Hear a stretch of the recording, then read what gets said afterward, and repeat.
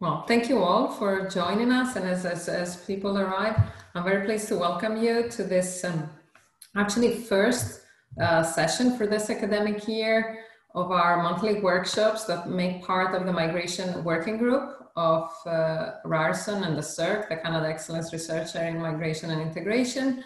I'm Anna Triandafilidou, and I'm very pleased to kickstart this series with a really interesting and important topic, which is the use of indicators in the governance of cultural and religious diversity. And although one might say, oh, this is not strictly speaking a migration topic, I think it's a very important topic that brings together migration and migrant integration.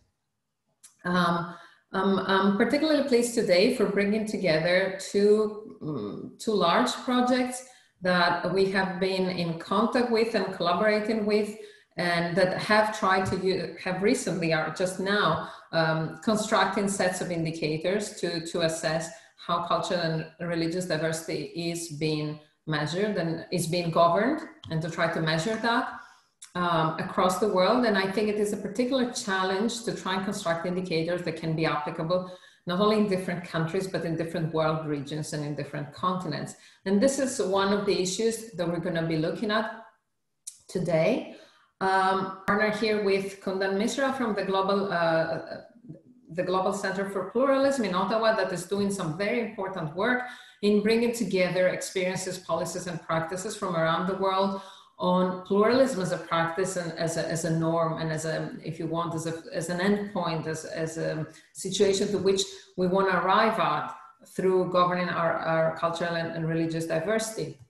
And also my colleagues from Horizon 2020 European project that is called Greece, nothing to do with the musical. It's about the governance of religious diversity and whether secularism is the appropriate principle, but also set of policies in addressing religious diversity. And both of these, projects, as I said, bring together countries from, for instance, Asia or the Middle East with Europe and North America, trying to see how these indicators can work in different settings. Without further ado, I'd like to introduce my the colleagues, Kundan Mishra from the Global Center for Pluralism, and Lili Yakova and Rosita Zekova from the Center for the Study of Democracy in Sofia, who are one of the partners of the Greece project.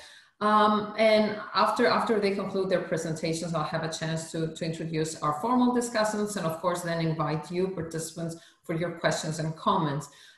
Just one housekeeping suggestion is, please feel free to write your comments and questions in the chat box. The chat box is visible to all. And once we finish with the presentation and the formal discussions, I will pick up from there the questions and comments and introduce them to the speakers and ask them to react. So thank you very much. Kundan, the floor is yours.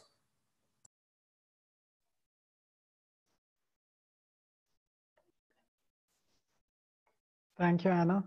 Thank you for the wonderful introduction, and I'm glad to be part of this forum. So just to give you a brief overview of the presentation here, I will talk about a brief background of the index, the framework, highlights from the pilot in 2019, and we'll move on to some key considerations for comparative analysis. Why the pluralism index? What is the need for a pluralism index? Diversity is a social fact. All societies are diverse in one way or another, whether it is along the lines of indigeneity, migration, religion, ethnicity. Yet most of the societies struggle with a positive engagement with diversity. And in some cases, in extremely unfavorable cases, this struggle leads to problems like xenophobia, nationalism, social fracture, and often violent conflicts at the regional as well as internal level. Pluralism as a lens is rooted in the concepts of recognition and belonging, and it is very important when we are trying to understand diversity and a diverse society to know how diversity is recognized and treated through formal, legal, and institutional means, and through efforts of policy and practice. This is what we mean by recognition. And by belonging, what we try to capture is whether and to what extent people in society feel like they and others belong. And there's a larger connect of this issue of pluralism and inclusion to sustainable development goals as well, whereas DG 16 explicitly talks about inclusion and acceptance in diverse societies. Why did we need a pluralism index? First of all, there are very limited existing tools, practically none, that capture pluralism in a holistic way, which looks at social, political, economic aspects of life and the challenges faced by diverse groups in a complex society. And the idea was to capture what does pluralism look like in practice, and how do practitioners and policymakers know if they are advancing pluralism in their work. Here, we felt that a lens towards engagement with diversity in a society that looks at institutions and their practices, as well as individual behavior, the hardware and the software of a society will be very, very useful to capture trends in group inclusion and exclusion. And there was a clear need for a tool to monitor and assess the state of pluralism with benchmarks that look at pluralism not in isolation, but holistically across all dimensions of society. Sorry to interrupt you there. We're just having a slight technical difficulty with your slides here. Would you mind just unsharing? It seems to be frozen on this opening. Sure thing. Let me try that. And I can share from mine if it's.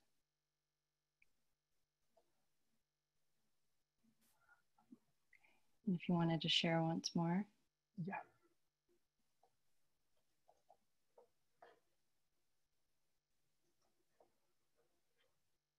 Okay.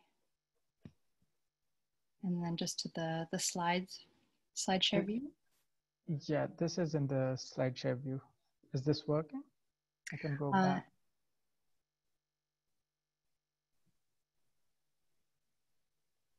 Okay, so it's moving for us now, and then if you could just click on the full screen view for the icon at the bottom there, right? Yeah, I think this is the full screen view.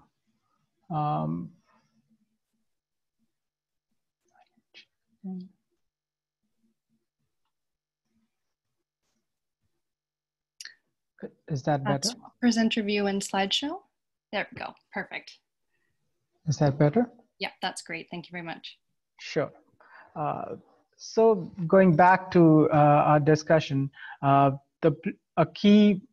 two key engagements that Pluralism Index looks at is analysis of gaps in terms of group inclusion and analysis of trends, both within a country over a period of time, and hopefully comparing two countries which may have similar contexts or different contexts, and what are the key barriers or key progresses in terms of group inclusion and exclusion.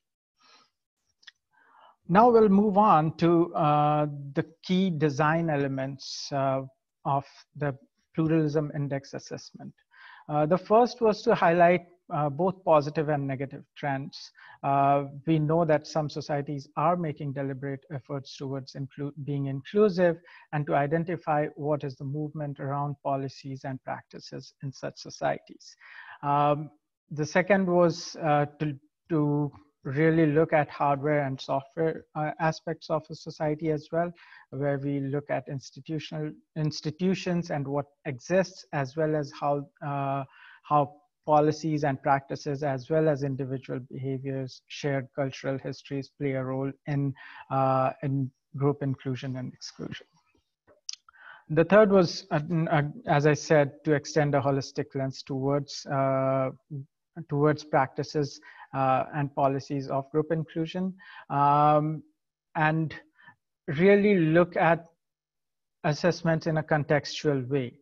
And what I mean by that is to situate assessments in the history, in the current context of a country and not keep it isolated from the developments that are ongoing, from the progresses that the country may have made over the years.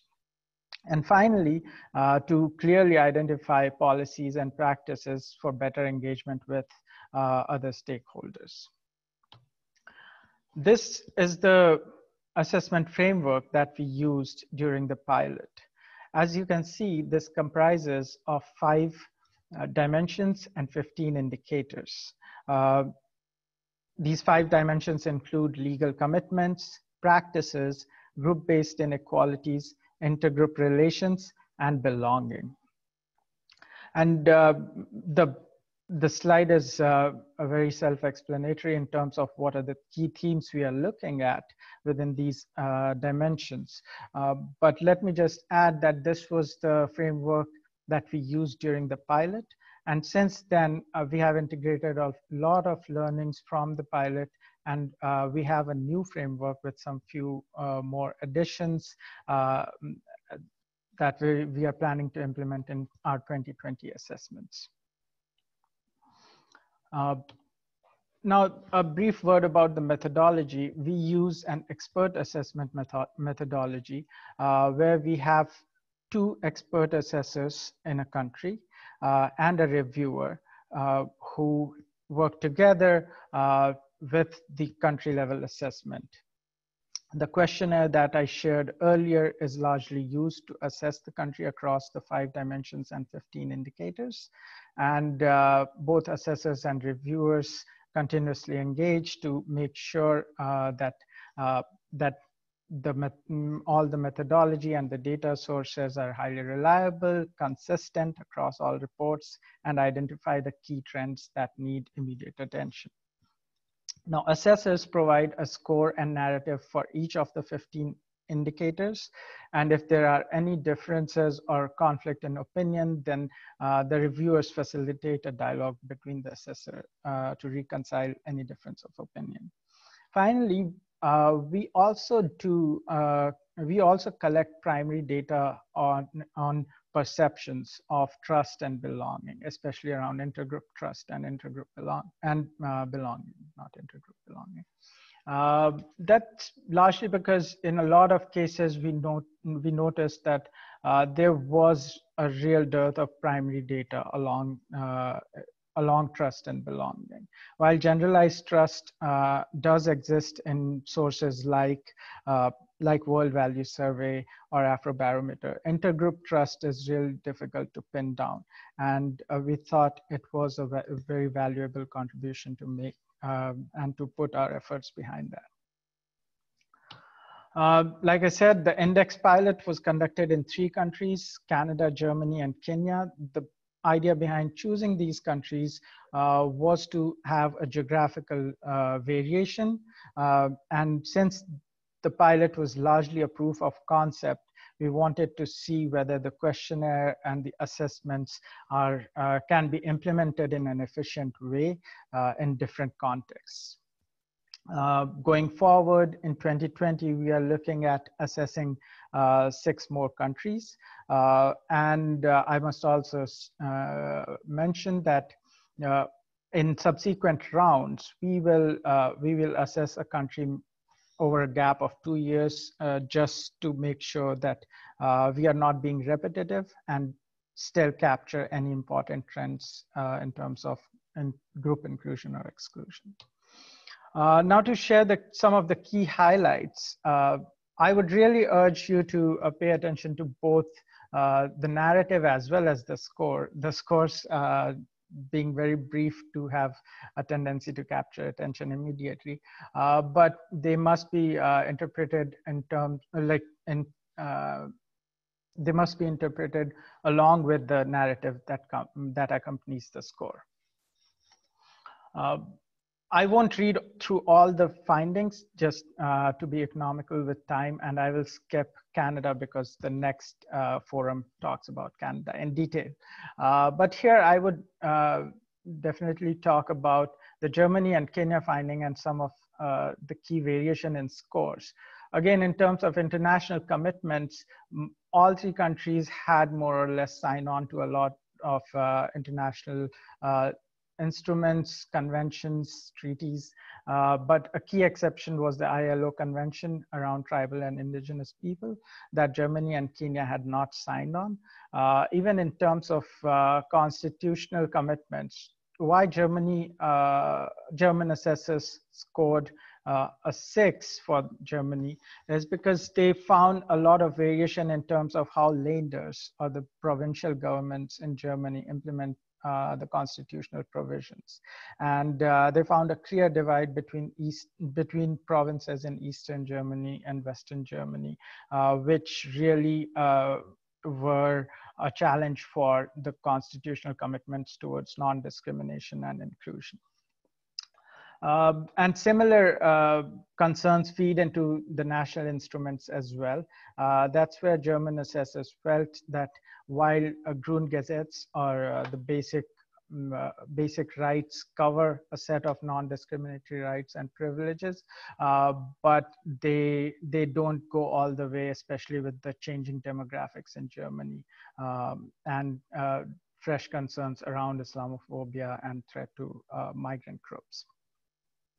In terms of efforts and practices, again, here we really try to look at how are the constitutional commitments or national level commitments being implemented in practice.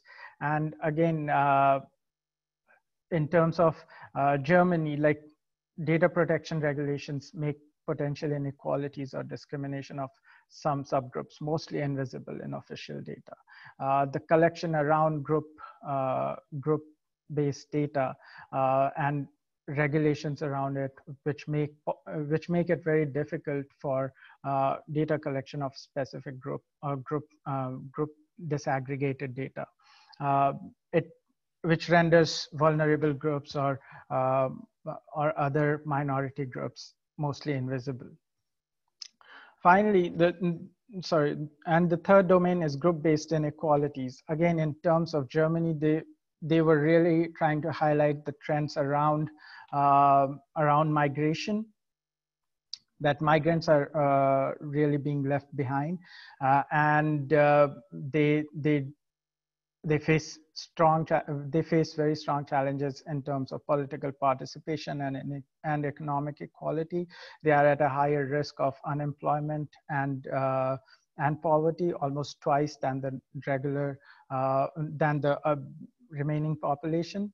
And the assessors also looked at or also highlighted concerns like they use the term ethnic penalties, where things like there was a study where a woman from a Turkish background who wears a hijab has to apply almost 4.5 times, has to send at almost 4.5 times more applications than a white German woman who to get the same number of interview callbacks. Finally, going towards the intergroup relations and belonging. As you can see, the last point really brings us to the kind of findings that this assessment can highlight. More than 80% respondents love Germany, but only 60% respondents with migrant background feel German. So there is a dissociation between the idea of a national identity and feeling belonged in a society. And this is the kind of finding that the assessment can really put forth. Again, not going into the details of the Kenya findings because we'll find similar things along the lines of ethnicity. But I would like to highlight that group disaggregated data continues to be a concern. Now, we understand that countries don't make public or don't collect group disaggregated data at all for various historical reasons. But we do believe that this kind of data takes us closer to addressing group inequalities in an efficient way. Now, what I would like to do is really spend some time around considerations for comparability that we faced through these assessments. And the first one was how to represent scores for a specific diversity group. Considering that diversity is so fluid and varies from country to country, how do we identify diversity groups as core of the assessment process? And how do we say that, like in Canada, for example, maybe the core diversity groups are migrants, indigenous communities or peoples, and let's say racial minorities. And these three groups may not be exported as it is to other contexts. So how do we compare diversity groups in Canada to diversity groups in Kenya? The second key challenge is comparison over time or comparison among countries. Now, with these three pilots, we found a value in both. But what the assessors really do is try to calibrate the score or contextualize the score to their own country. What I mean by that is if Germany has not had any hate crime for last 5 years and suddenly faced 4 hate crimes this year, then they may put a higher score towards group-based, towards, let's say, claims making scores. Whereas Kenya, if they already had a longer history of ethnic violence, things may not look that worrisome with the score. So that is something that we continue to orient our assessors towards, and there are both advantages and disadvantages of that kind of approach. Finally, what would a global score really represent? What would we mean by a global score for pluralism? Does it mean a global score for pluralism, or a global score towards inclusion of migrants, or a global score towards inclusion of indigenous people? How do we approach and position that? And this is an alive concern, and we would like to hear more from the wider audience group. And finally, we are being very deliberate and very focused towards asking people to interpret scores of a country with the narrative assessment report, because the narrative is where we can highlight a lot of nuances where that an individual score cannot. And I think I'll stop there. And thank you so much for this platform. Thank you very much, Kundan. This is very interesting, just so challenging to try and compare Germany, Kenya, and Canada, 3 countries that are admittedly quite different in their socioeconomic and political outlook. And thank you very much. I think this adds a lot of food for thought, and I'll pass the floor to Lily and Rosita on the GREECE indicators. Okay, hello everyone. I'm Lily, and I hope you can see my screen. Okay, so together with my colleague Rosita from the Center for the Study of Democracy, we'll present the GREECE indicators, or also the so-called state religion governance indicators. And we will also present some comparative insight results from data we collected by applying these indicators. Just quickly before we speak about the indicators, what the GREECE project is. As Anna mentioned, that's a Horizon 2020 initiative. It's funded by the European Commission, but in its scope, the project is global. It's coordinated by the European Union Institute, but there are partners on the consortium from all kinds of places, from different continents. So it's a really multicultural project. And the goal of the project is to investigate how religious diversity is governed in different cultures, how religious minorities are integrated in those cultures, and to intersect these processes with processes of violent, religiously inspired radicalization and countering such radicalization in different parts of the world. So it's quite a big, massive project. As part of this project, our task was to create state religion governance indicators. And the major goal of these indicators is to transform complex knowledge to turn it into basically a toolkit which can be used by practitioners, policymakers, experts, so that they can assess trends in different countries and monitor developments on 4 major aspects: state-religion relations, governance of religious diversity, violent radicalization, and efforts to address it. So in a nutshell, what we did was create this indicator toolkit. It's made up of 4 composite indicators and their dimensions. And on this slide, you can see the 4 composite indicators and very brief explanation of their dimensions. You can notice here that the first 2 indicators relate to more the topic of religion and its relationship to the state, religious institutions, and the connection to the state, also religious minority groups, how they're managed, how diversity is managed. And then the second 2 indicators focus more on the radicalization aspect, with the third one focusing mostly on the factors which contribute or contextualize processes of violent radicalization, and the fourth one measuring radicalization prevention. So how did we come up with these indicators? It wasn't an easy task. We did read of the literature. Academically speaking, we looked at existing indices on these different topics.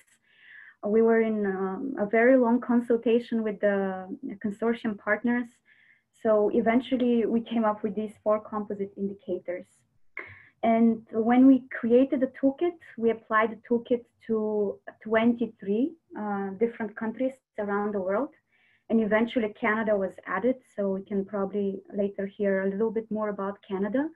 But what we did for each of the different indicators when we applied them to the countries, we used different methods and sources. As you can see here on this slide, for the first, second, and the fourth indicators, we relied on expert assessments from the partners on the consortium, as well as desk research. So the different partners looked at legal, policy documents, research reports, media reports. And then with the third indicator, it was a little bit different. In addition to the desk research, we also relied on survey data, especially about perceptions, attitudes, and experiences of people in relation to radicalization. We also, for this indicator, relied very much on pre-existing global indices and country scores. And here we have given some examples, but these are not the only ones. We used quite many. So after we applied these indicators to all these countries, we came up with some results. Before reporting some comparative results, we want to be clear about some limitations and caveats that came up during our analysis. What we are presenting here are data from the most recent years for which actually we had data available, meaning from 2015 to 2020. The initial goal was to present data from 2000 to 2020, but for some sub-indicators, there were missing data in some measures. And yeah, that's why we made this choice to present more recent data for the last 5 years. The numbers which we'll present now for the composite indicators are basically scores which are aggregated from several measures relating to different aspects within each composite indicator. This means that we are quite aware that such quantification may miss out on important nuances and contextual differences. So we always keep this in mind that there may be other explanations that are not reflected in the scores. So let me talk briefly about composite indicators 1 and 2, and just to explain to you what the logic of these indicators is. To begin with composite indicator 1, it measures the autonomy and freedom of religious institutions and groups from the state. This one is based on 8 sub-indicators, and you can see some of the sub-indicators on the right-hand side. Each of these sub-indicators is based on 2 measures. a legal measure and a practical measure. So the goal of the legal measure is to look at the legislation, basically the constitution or the most important religious laws, and to see how the particular sub-indicator is doing in the legislation, or how the legislation really speaks about the sub-indicator. And then the practical measure measures how things are in practice. So in a sense, we created each sub-indicator with a legal and practical measures so we can compare how each of them is. And the logic for composite indicator 2, which measures the status of and the rights of religious minority groups, is very similar, again consisting of sub-indicators with legal and a practical dimension for each. I will report on some comparative insights which we came across for composite indicator 2, measuring the level of rights of religious minorities. Here we aggregated the scores and basically we are taking into consideration a Likert type scale. So with 1 being very low on level of rights and 5 being the highest, very high on the level of rights. And this is just an excerpt for some of the countries in Europe, and we have included Canada here. And what we observe across the board, not just for Europe, but for pretty much almost all the countries on the Greece project, is that for this composite indicator, the legal dimension scores seem to be higher than the practical dimension scores, meaning that in terms of legislation, there is supposed to be a high level of rights for religious minorities, but in fact, practice does not always confirm this. And of course, as you can see here in the results, there are some exceptions to this rule. Bulgaria, for example, France, the UK, and even in these exceptions, the discrepancy between the legal and the practical dimension is not that big. You can see here for Canada, the scores are pretty high. Maybe we can discuss later why this is the case. And now for the sake of time, I'll just give the floor to my colleague who will talk about radicalization.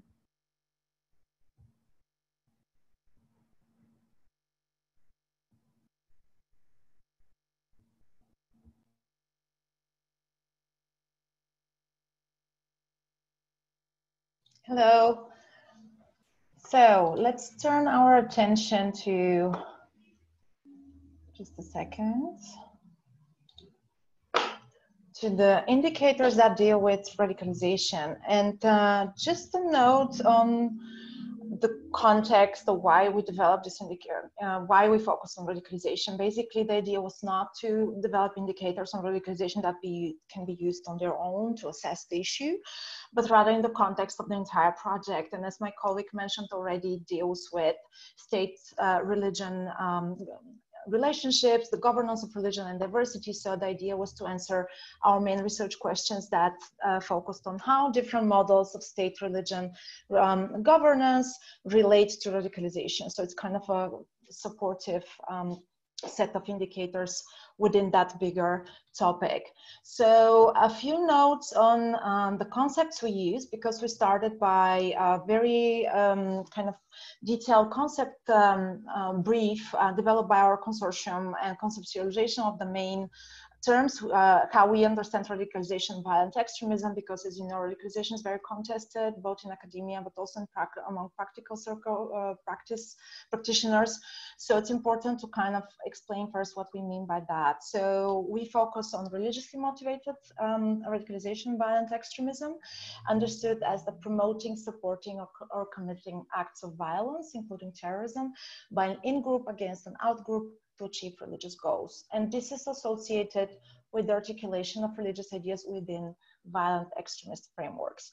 So we started thinking, how can we operationalize this concept so that we can even begin to kind of pin down different factors that are relevant in assessing trends related to violent extremism and radicalization. So basically we have 3 dimensions that we, based on our theoretical framework we use, that we find relevant So first of all, socioeconomic and structural conditions are important, but not by far not sufficient when we talk about drivers or factors that are relevant in the context of radicalization, violent extremism.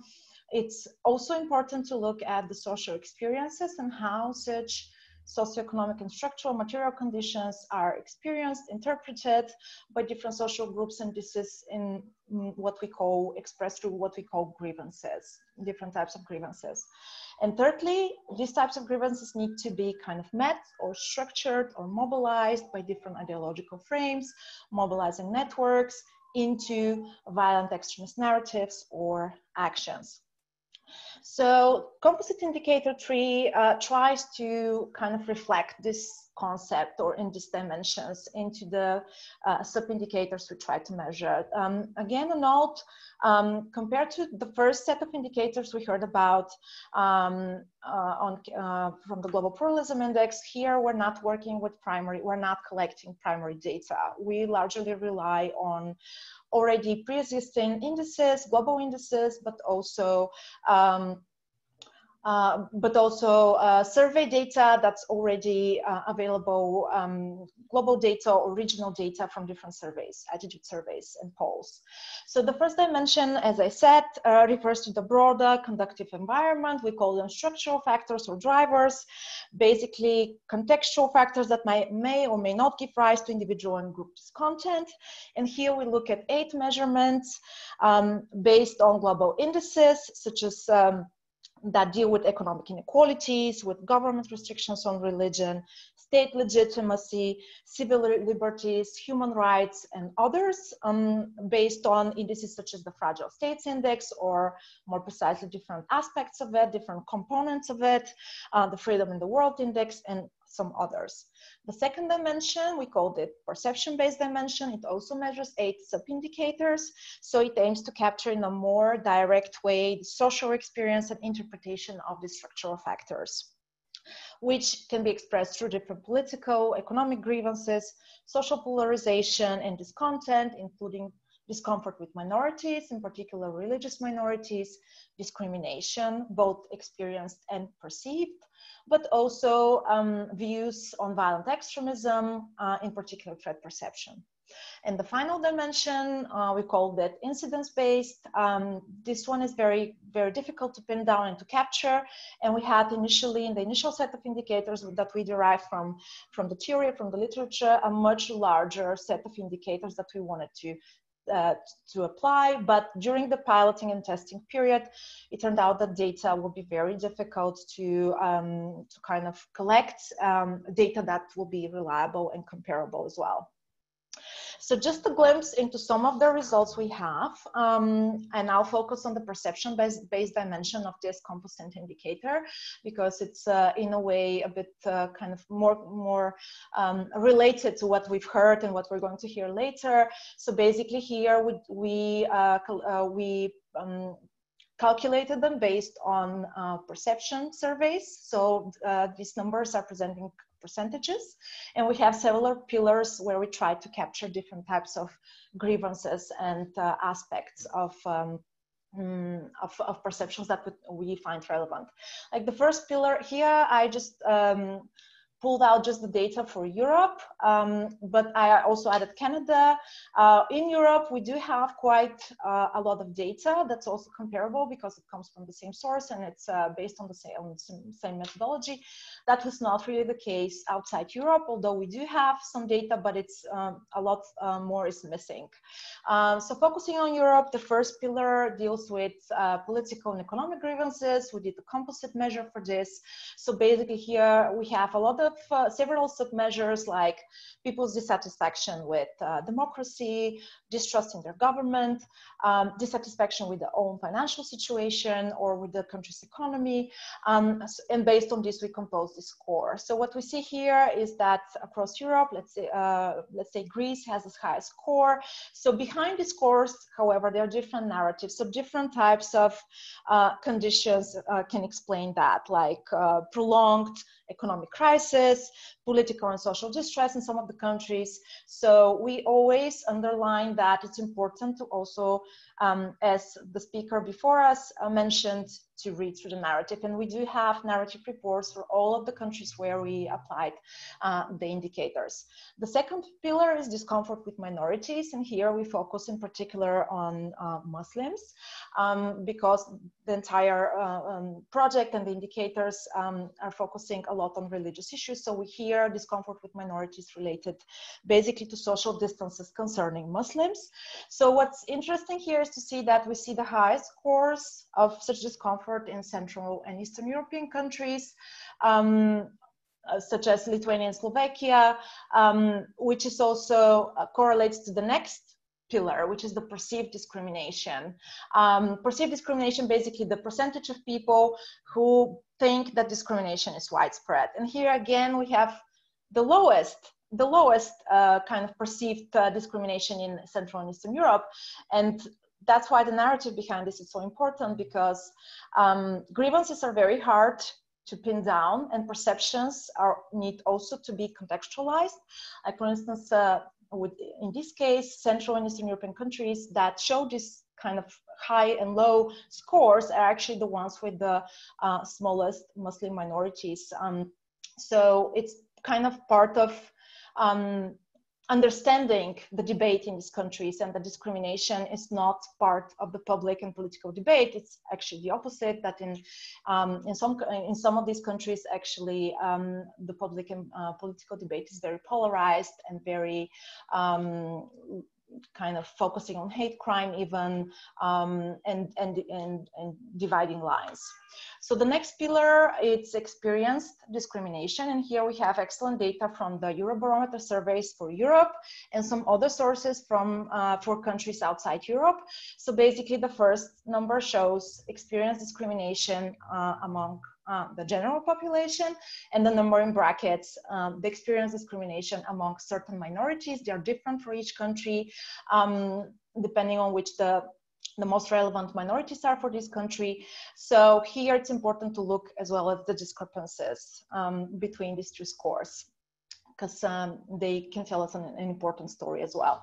And the final, and here when we look at the numbers, for instance, the experience discrimination among the general population is highest in Bosnia and Herzegovina, but experience discrimination among minorities is highest in countries like Greece, France, and Slovakia. The final pillar deals with violent extremism threat perception, basically to what extent people think that religious violent extremism, it's a problem or a threat in their country. And we see here in most of Europe high scores, so well above 50% of the population having such a high threat perception, which again, this data most of the data presented here is from the years 2017, 18, 19. So of course, this needs to be viewed in the context of debates, counterterrorism measures being applied across Europe, and the aftermath of attacks, or generally the public discourse on the issue. The final dimension, we called it, as I said, incidence-based dimension in here. Basically, we wanted to capture the incidence and the impact of religiously motivated violence and intergroup conflict, including terrorism. And we ended up using two main scores, which rely on pre-existing indices. Basically, social hostilities is the dark orange on the bar chart, and the light orange is the incidence and impact of terrorism, which comes from the Global Terrorism Index, which all of you will probably be familiar with. So, we think that actually the Social Hostilities Index, it's developed by the Pew Research Center. It's much broader and comes a bit closer to the conceptualization of violent extremism that we have in the theoretical framework, because terrorism is only one aspect of that index. It captures over 20 subscores, which deal with different types of violence, individual and group violence motivated by religious hatred, but also communal violence, mob violence, hate crimes. So a lot of different aspects focused on religious violence. So here again, they are in, we have put the data out for the entire sample of the countries we covered. Canada is actually on the social hostilities index, has a relatively low score. It's similar to Australia's score, 2.4. I haven't managed to put it on the graph. But here again, it's important to kind of unpack this further. Like for instance, in Europe, there are some high scores, and they have been, because the data, the social hostilities index is from 2017, this needs to be considered when we interpret these scores. Across Europe, there has been an increase in this index across many countries in Europe.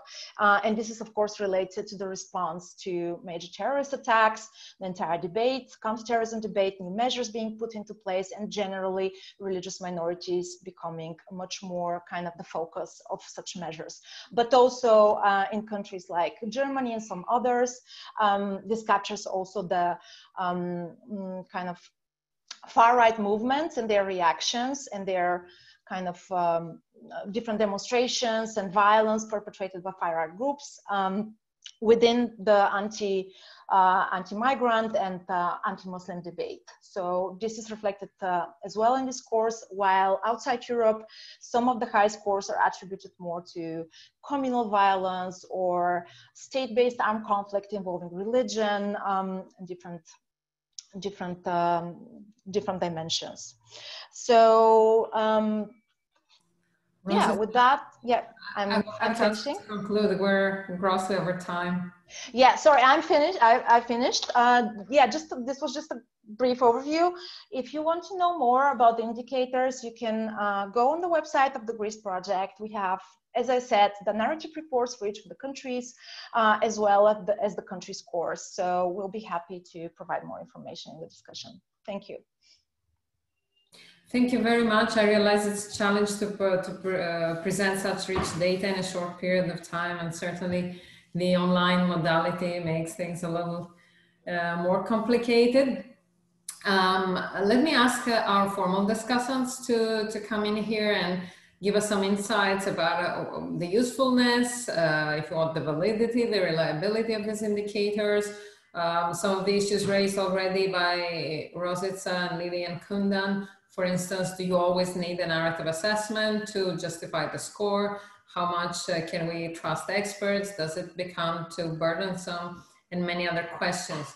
So our two discussants are Andrea Wagner, who works in Back Economics AG in Switzerland, but was an advisor to the Intercultural Cities project, a large project that started in Europe and has grown international, bringing together cities who wish to engage with interculturalism and with dealing with diversity, and which is sponsored by the Council of Europe.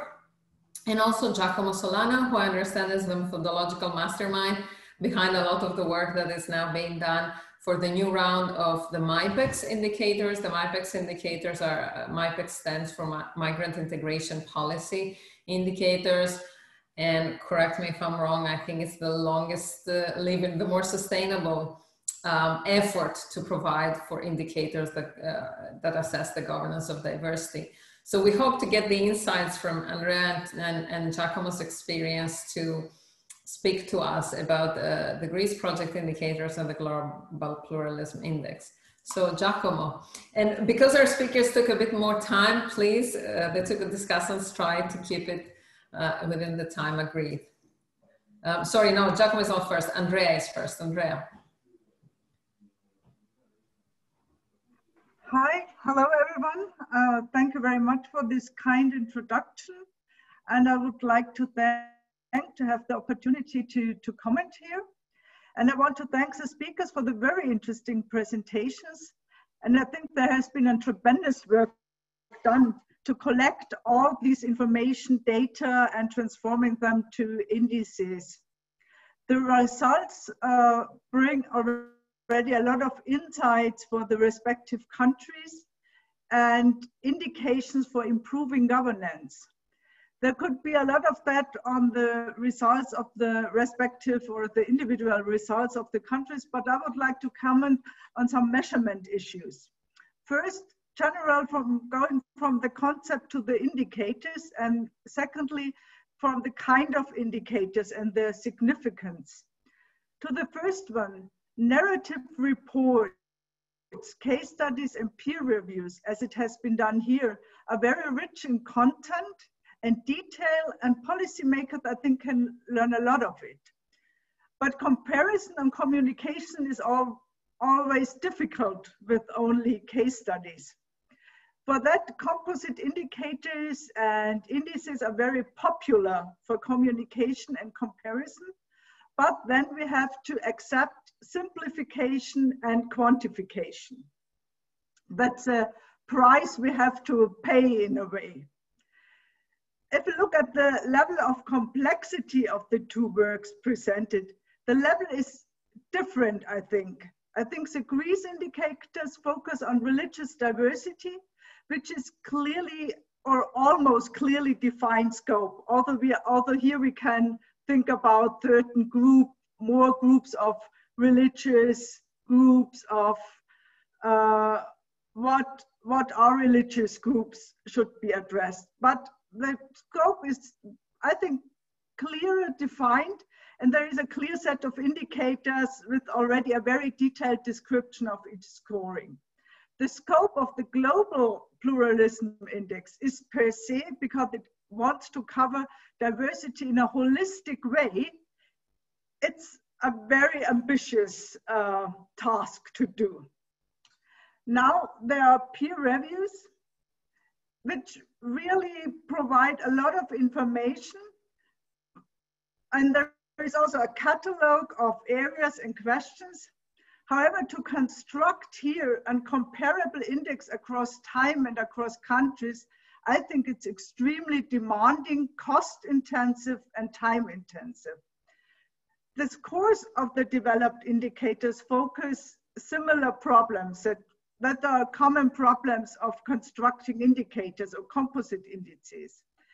There have to be a quantification to reach a comparable and stable index. There have to be a very detailed metrics, quantification of every aspect and question. And I think it's not enough to have an overall score done by experts for a whole area, because then it gets very difficult to give also recommendations. Let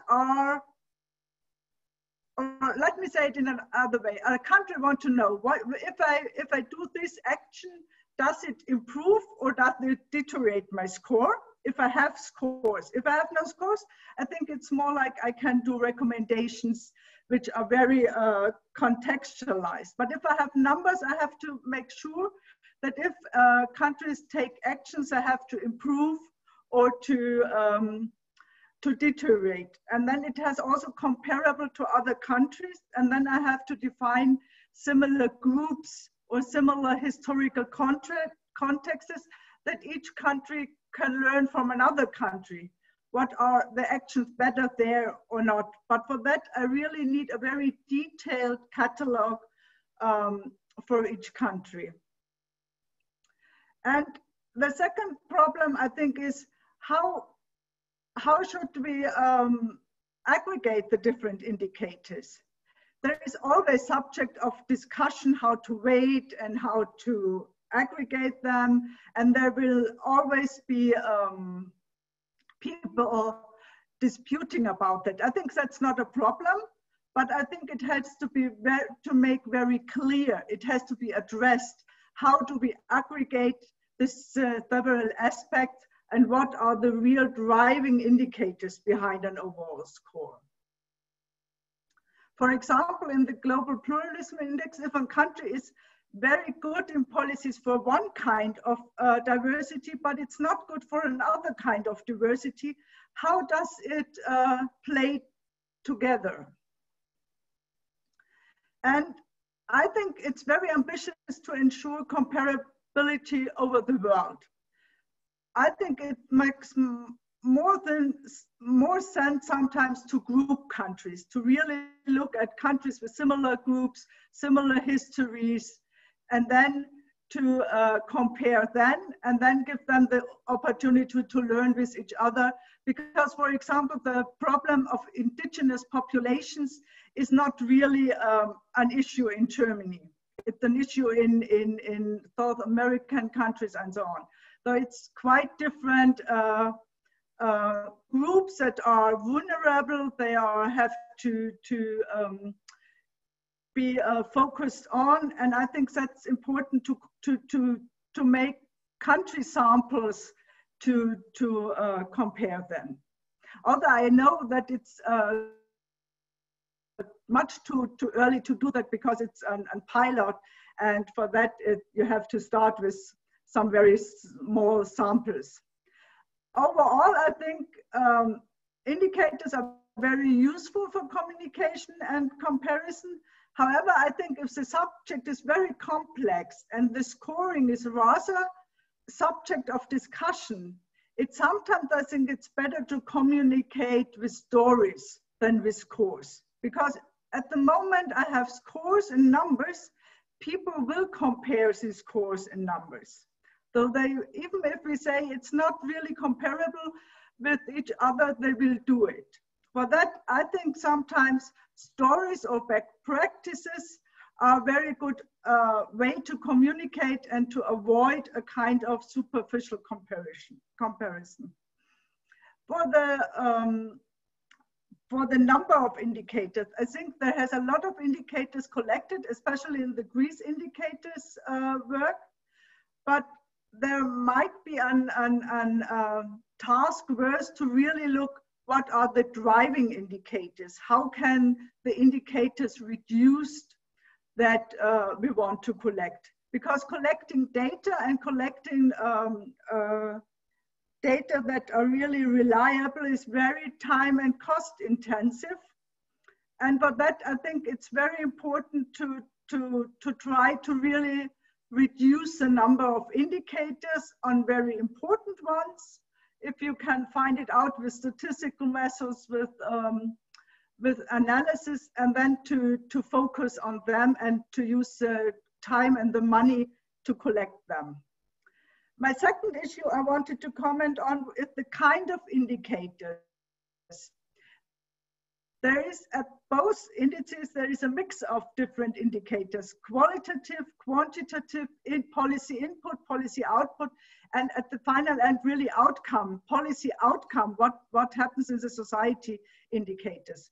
For example, of the GEES indicator, there is this composite index 1 and 2 and 4 that clearly measures governance, input indicators, policy output indicators, while the radicalization levels is a kind of outcome of these policies.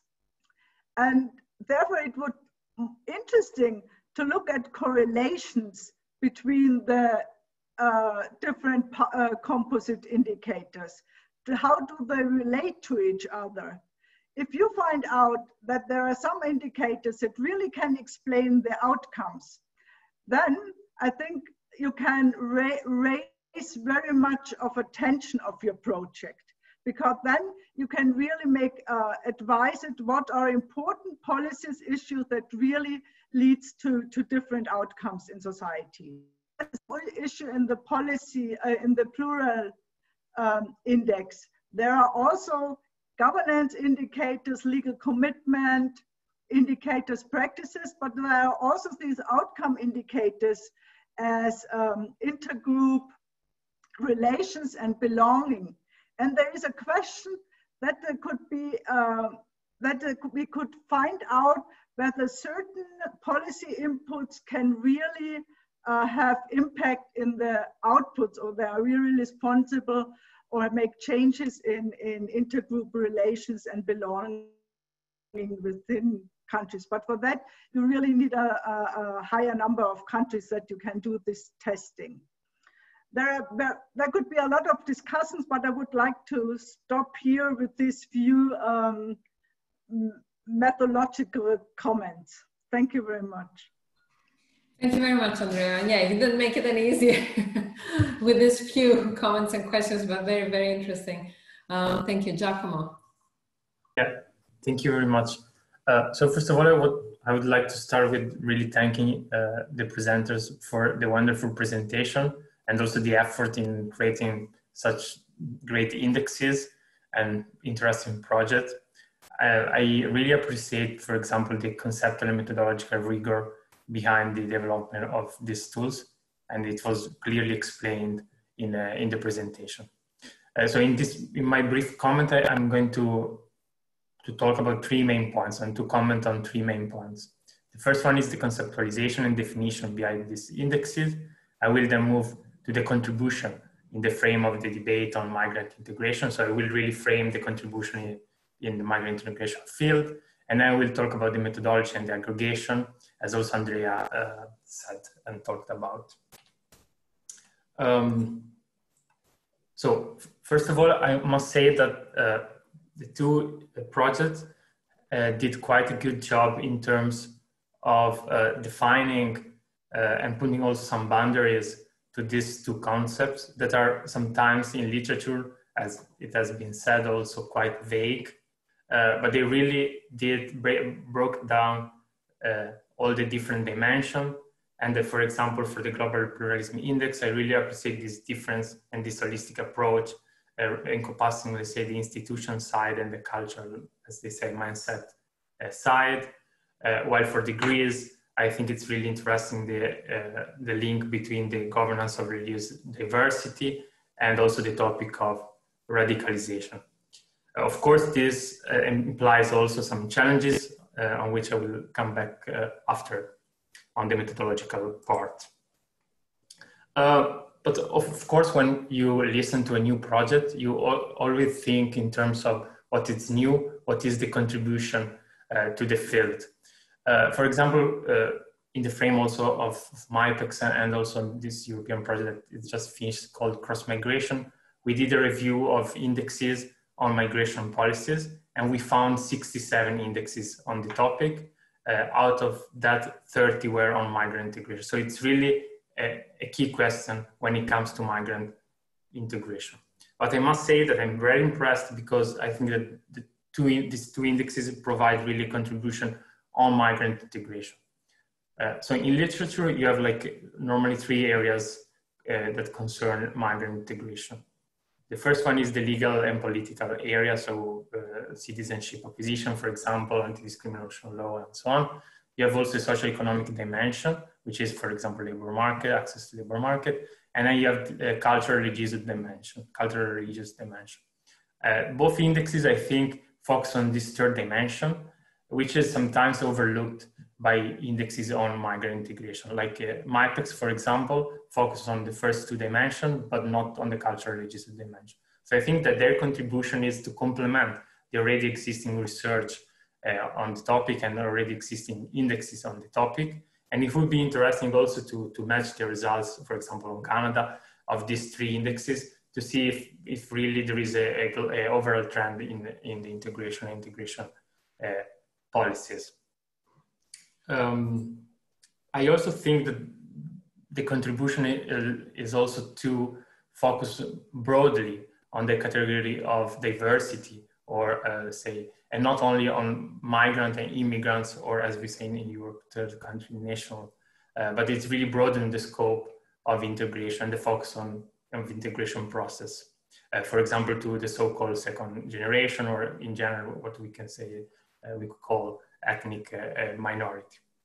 It presents these 2 topics, or in general, the topic of integration, as something that concerns the entire society. So it's not really something that it's only concerning migrants itself or newcomers, but it's really, there are really, let's say, issues or challenges that concern the entire society. So these 3 contributions, so providing added value on this 3rd cultural and religious dimension, and broadening the scope to the whole society, I must say, is really a contribution that I really appreciate on both. On the methodology, so moving to the methodology, I really appreciate that they use a solid methodology, like they use peer reviewers of checks. They use also the international standards, so there is a clear reference framework, which of course is good also in terms of comparability, and also in terms of extending to additional countries, for example, in the future. And also the coding system, the answer options are overall, let's say, quite clear, simple, and consistent. And again, this will allow in the future to widen the scope, the geographical scope of the indexes, also to do some comparison between the different dimensions within the same index, for example. I want also to stress that, at least from the presentation and from the documents that I read, both indexes, or the researchers behind this indexes, really stress the transparency of the research process.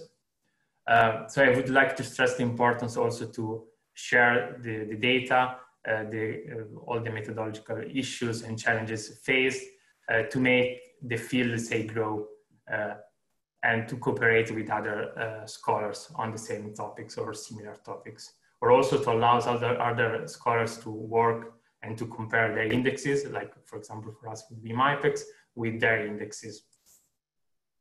I must say, beside this, that I agree with Andrea on some issues resting, let's say, in the fact of mixing different kind of indicators, especially indicators that address the policy outputs, so laws and policies, and also outcomes, which ultimately refer to the effect of these policies.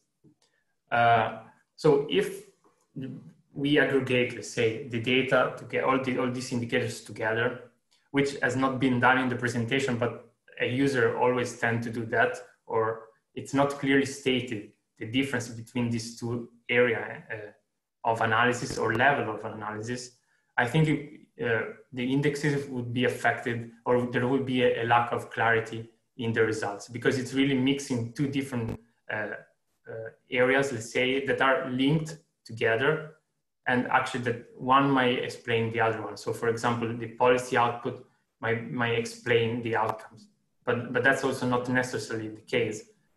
So the situation, we know that especially with migrant integration, it's always much more complex. So there are a set of different factors influencing the integration of migrants. Out of that, policy outputs of laws and policies on integration are one of the main, let's say.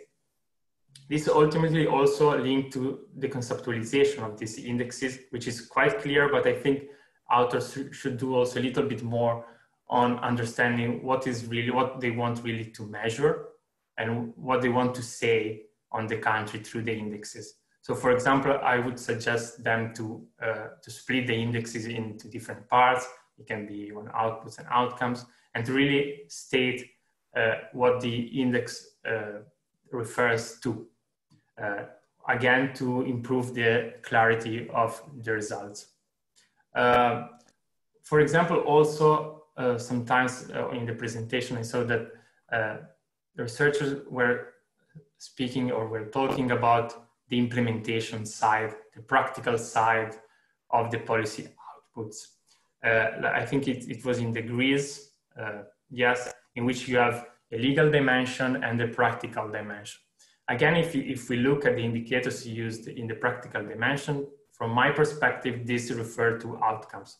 So the effect of the legal dimension, or the possible effect of the legal dimension. So again, I want to stress the importance of making this clear also in the analysis. And as Andrea said, for example, you can run some correlation to see how they correlate.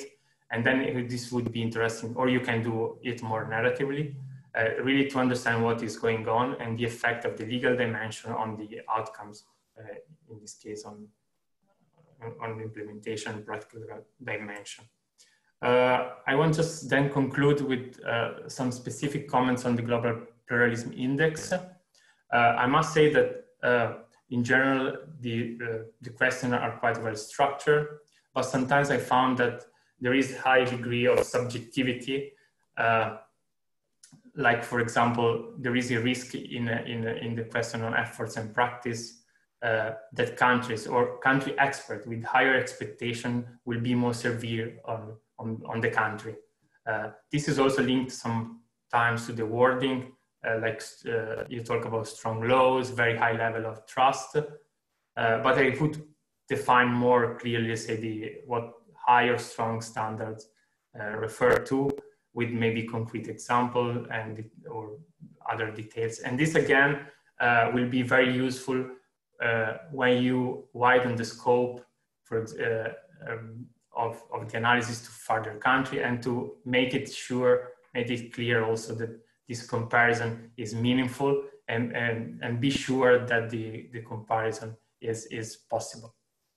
But all in all, to conclude, I must say that I was very impressed by the high quality of the work, and I think that both projects are on the right pathway to become very leading, let's say, indexes on this subcategory of migrant integration that refer to culture and religion.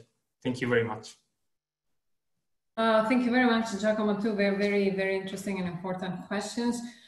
Maybe I can take this opportunity, because we, as always, we've taken a little bit more time to ask to add to the questions of our discussants. Just two questions from the chat room, and then I'll give the floor back to Kundan and to Rosita and Lily to address them briefly. And please keep in mind, we'd like to have a few more questions from the participants. So one question that has come up is, are the two indicators addressing also non-religious groups? And by non-religious, meaning groups like atheists, and also if religiously motivated violence includes forced conversion. And I think these are more addressed to Greece, but also to the Global Pluralism Index, and one particular for Global Pluralism Index.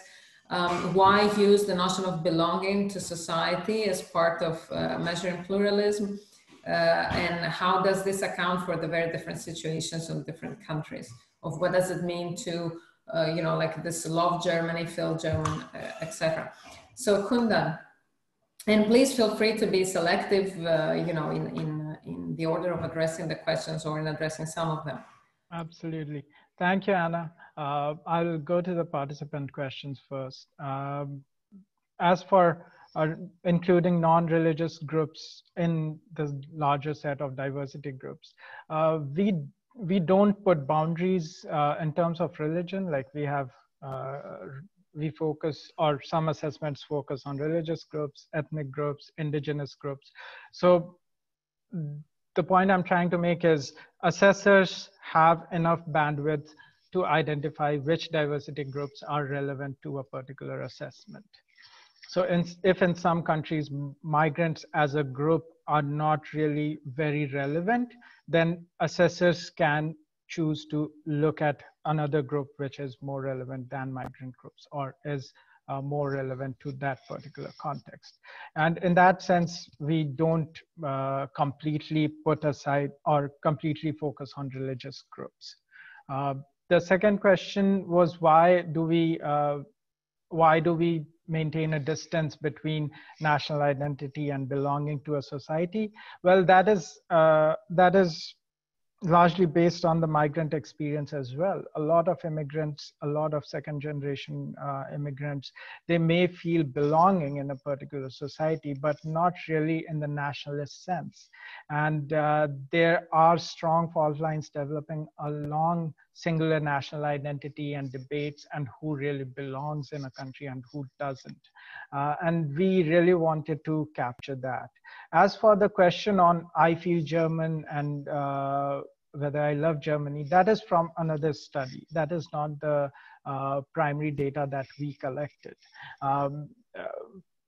Our perception survey, which we could not unfortunately conduct in Germany during the pilot, we conducted it in Canada along with CDEM, and in Kenya and Ghana along with Afrobarometer. Those had a different measure of belonging, and at least we are trying to be very deliberate in maintaining a distance from national identity, singular national identity. Thank you, Kundan. Lily and Rosita. Okay, thank you for the questions. I would prefer to address first the questions from the discussants. Thank you very much for your comments, Andrea and Giacomo. These were, especially the comments on the methodology, these are things we have been considering throughout the process of creating the indicators. So we are not surprised by your comments. Regarding one of Andrea's comments about the need for detailed catalog for each country. Yeah, we were going back and forth about this. And indeed, if you look at the whole spreadsheet with the indicators, we not only provide scalings for each sub-indicator, but we provide boxes for comments. And if you also look at the actual assessments, we created them in a narrative format so that there could be context included as an explanation for the scores. So yeah, we do understand that this is important, and we try to incorporate it as much as possible. Regarding ensuring comparability, that's a very big ambition. We agree with this. And one of your suggestions was to include comparisons within groups of countries.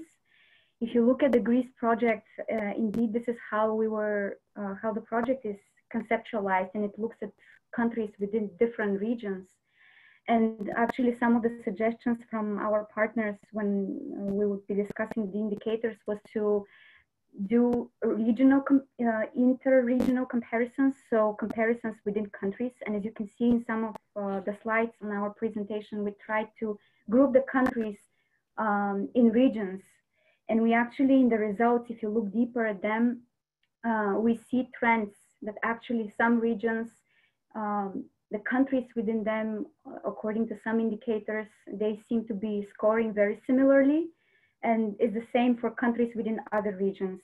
So I think our indicators, if we look more deeply in the analysis, it's possible for us to do some regional comparisons in terms of countries within certain regions. Regarding the comments about the numbers of indicators and that there are too many, yes, we understand this. Initially, they were even more. So it was a big challenge for us in the process to condense them.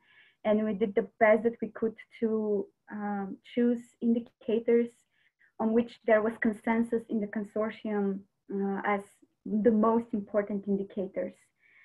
I know for composite indicator 3, it seems like there are many, but the processes that we are trying to capture are very complex, and there are so many factors, particularly in the case of radicalization, that need to be considered as part of the equation. And then the last comment I want to address from the discussants about the kinds of indicators. And I think this was particularly referring to indicators 1 and 2 on the Greece project about the legal and the practical dimension. Maybe we need to clarify in the analysis more what the purpose of each of these dimensions was. The goal of having a legal and a practical dimension is not to make statements about outcome. In a sense, we are not trying to say, okay, this is what the legal situation is, and therefore there is an outcome coming out of the state of legal affairs. No. We are trying to compare how things are prescribed and according to the legislation. And then also we are seeing how things are in practice, but we are not trying to make statements whether the way things are in practice is the result of legislation. So regarding the questions from the chat, I'll address one and I'll let Rossi address another one. Regarding whether our indicators are addressing non-religious groups. Indeed, the Greece project is looking primarily, one of the topics is religion and the management of religious groups and how religious minorities are governed. So our focus was mostly on religious groups. We are not taking into account non-religious groups. Yeah, and I guess that's what I can say on this question. And then Rossi, maybe you can give an answer. Yeah, just very briefly, there was a question, do you consider forced religious conversion in religiously motivated violence? Yes, this would align with the definition we use, basically violence used by in-group against an out-group to achieve religious goals or to suppress or eliminate this out-group. So yeah, by definition, yes. It gets a bit lost in the data because the data we have on the violence part comes mostly from the social hostilities index, and this is only one dimension of this index because it does measure or capture incidents related to using of force by groups to dominate public life, violent enforcement of different religious practices. So yes, so, and the reason we took this index is because, again, we had to capture many different world regions. So if you take only South Asia, it might be kind of easier to do this type of analysis, but different context. So we had to take such a measure. That's where details get lost for sure. But yeah, it is included, yes. Thank you very much. Actually, I see we're almost running out of time. I see another question about whether the Global Center for Pluralism can give some more details on the public perception data and how they were collected. And maybe I think this relates to a question that has been addressed to in the Greece project, how much one can use existing surveys and existing, you know, kind of aggregate data per country to build you know, indicators that would go beyond the specific world region or the specific cluster of countries, which is, I think, something also raised by Andrea. So, Kundan? Sure thing. Thank you so much. And I was wondering if I could address some other concerns raised by discussants as well, if I have time. But first, about the perception survey. So the idea is to collect data from a nationally representative sample. So generally, that number moves between 1,500 to about 3,000 respondents in a country, depending on the population. At this point, we really want to include group representative samples, but we'll see how the cost implications of oversampling a particular group of interest in a country and how that works out. We generally look for implementation partners, like in Canada, I said we worked with CDEM. In Ghana and Kenya, we try to work, we are still working with Afrobarometer. So we try to insert questions with existing efforts so that it is an efficient and quick way of collecting data. As for the data itself, it includes measures of belonging, measures of intergroup trust, and some measures of shared ownership of the society that looks at both personal space, professional space, and society in general. That is how, that is a brief overview of the kind of public perception data that we collect. And as for the concerns around subjectivity of assessors, we really try to include, or we really try to identify as assessors people who are scholars or practitioners in a very established capacity. They go through extensive vetting and before they start the assessment. And there's an international technical advisory group. You can read more about them on the Global Pluralism Index page to make sure that the methodology and data sources and the opinions sort of coincide with what is being presented in the report. Yes, there are concerns around subjectivity, but we really believe that our assessors are a good judge of what is relevant and what is not. And there are concerns of subjectivity with objective data as well. So we, at this scale, to synthesize a report in a really objective way where we collect primary data for each and every indicator is very, very onerous task. Finally, indices by their nature are reductive, are very deductive. So they can only provide a snapshot. In terms of policy engagement, we rely on focused stakeholder engagement within each country to arrive at concrete policy solutions that we can look at. An index, especially an index like Global Pluralism Index, can indicate gap trends and time-related trends in the country. But to arrive at concrete policy solutions, it needs engagement with local stakeholders. And we are very aware of that. And we are putting a lot of effort towards using Global Pluralism Index as a stepping stone towards those engagement and not presenting everything which is beyond, which which throws all the analysis in the Global Pluralism Index off the chart. Thank you. Thank you very much, Kundan. This is very helpful to also appreciate the challenges in conducting this exercise. Lily and Rosita, final comment on this? Yeah, very briefly on the use of kind of poll survey data. We didn't have the luxury to collect primary data. I would much have preferred that, of course.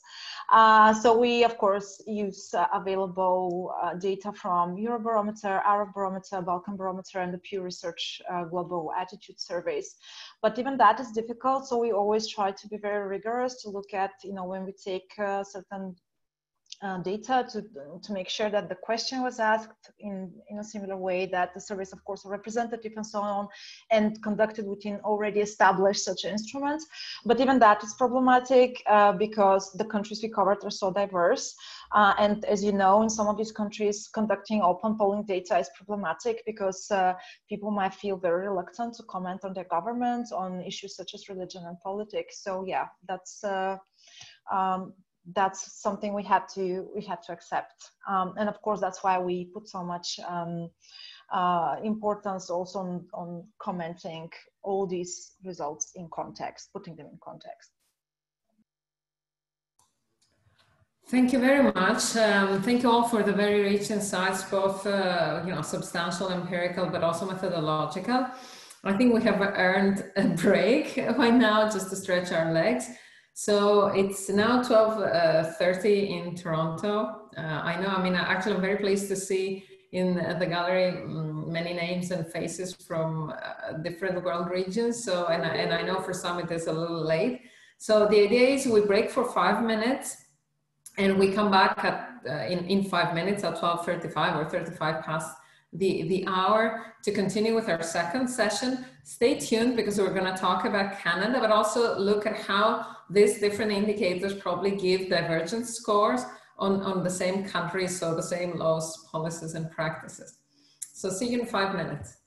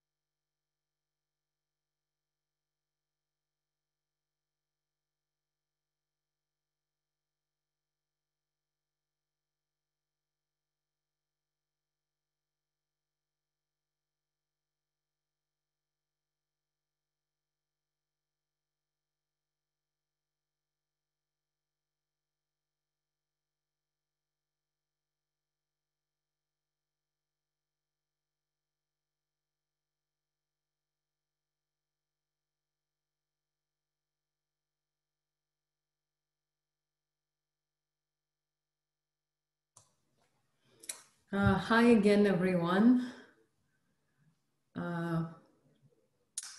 Actually, while it is a short workshop, if you are in person, to have 1.5 plus 1 hour. When it is online, I think we're all challenged by sticking on our screens. And I do appreciate that for some of our attendees, it's probably 7:30 or 6:30 in the late afternoon or early evening.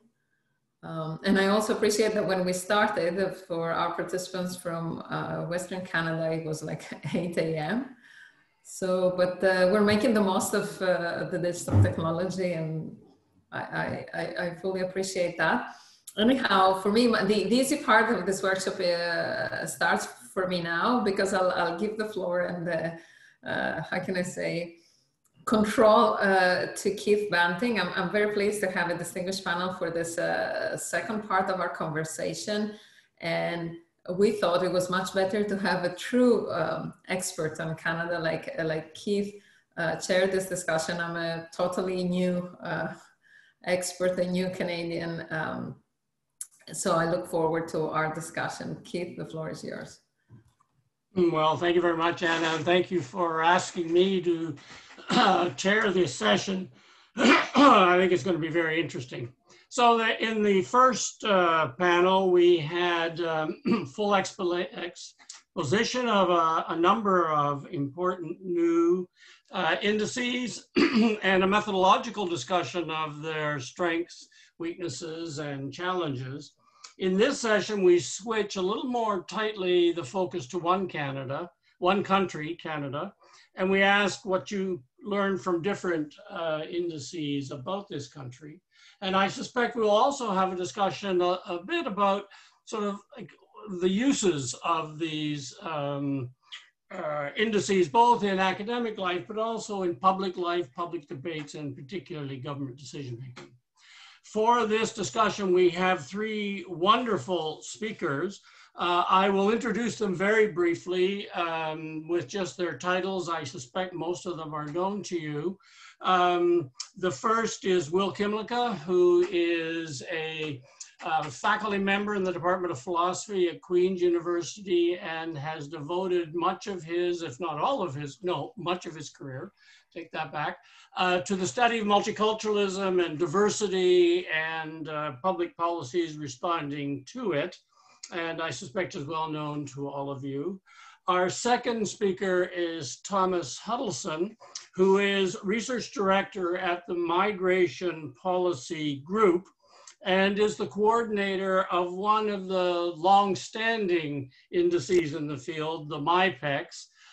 The first time I met Thomas, we were on a panel on, believe it or not, comparing different indices. It happened in Barcelona, and there are some advantages to face-to-face. But so we've been sort of interacting in the field for some time. So Thomas brings a lot of experience in this field to the conversation. Our third speaker, Enrico del Castello, is director in the Immigration, Refugee, and Citizenship Department in the Government of Canada and has had a very lengthy and interesting career in both the civil society sector, having to deal with immigration and integration questions, and in the Government of Canada, where he has worked in a number of departments, but usually related in some way to the diversity index, or sorry, the diversity issues. And so I welcome all three of these speakers. They've each been given 8 minutes, which, you know, as you can probably tell already, I can barely clear my throat in 8 minutes. So it will be a challenge to them, but I'll ask them to keep to that so we have time for a conversation among the speakers immediately afterwards, and then time for questions from the audience. So we start with Will Kimlicka. Will, over to you. Thanks, Keith. So as many of you know, I think we have a problem in Canada when it comes to thinking about public policies in a comparative perspective, which is that most of the time we just really compare ourselves with one country, namely the United States.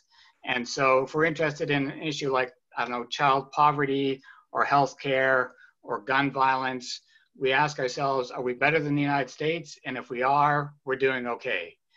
And I think that's a real problem actually with the Canadian public debate, that we focus too much on the US comparison. And so I think it's really good to have comparative indexes that force us to compare ourselves with other countries, particularly in Europe. And those on many public policy issues, I think these comparative indicators show that other countries are doing much better than us. In many cases, much, much better than us on many public policy fields. And I think that's a very useful reminder and wake-up call for Canadians.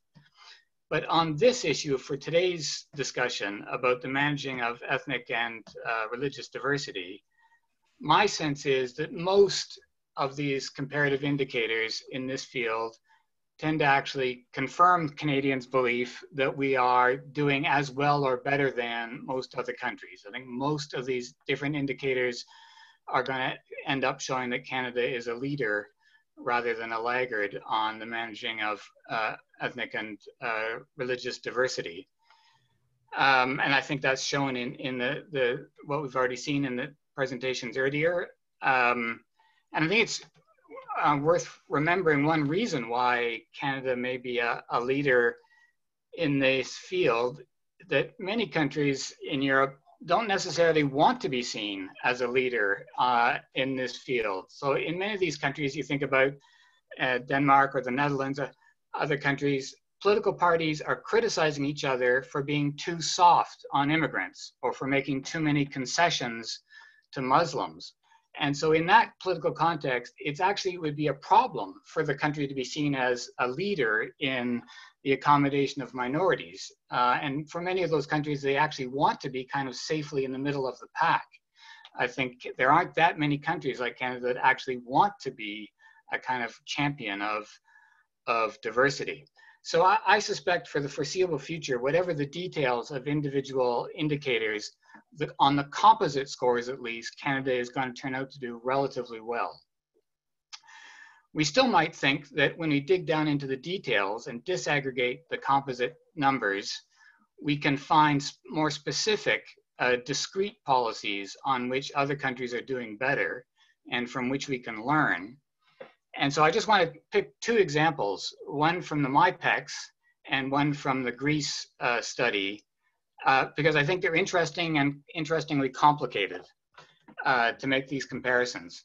So if you look at the MIPEX report on Canada, Canada does pretty well on many indicators of immigrant integration, but we score quite badly, below average, on enabling political participation of immigrant groups. That has always puzzled Canadians. This is a long-standing issue because we've all been told by our social scientists that immigrants to Canada, whether it's after 5 years or 10 years or 20 years, that they are actually more likely, immigrants in Canada are more likely than immigrants in other countries, in any other country, to vote in national elections, to run for political office, to be elected to political office. So we've been told that immigrants have unusually high levels of political participation and representation compared to other countries. But according to MIPEX, we're below average on enabling political participation. We fall below countries like Denmark or Switzerland in enabling political participation of immigrants, which is puzzling for many of us because Denmark and Switzerland have quite exclusionary citizenship policies. It's very hard for immigrants to gain full voting rights by becoming citizens. But as a consolation prize, in Denmark and Switzerland, immigrants are allowed to vote in local elections even when they're not citizens. So non-citizen immigrants have the local voting rights in Denmark and Switzerland.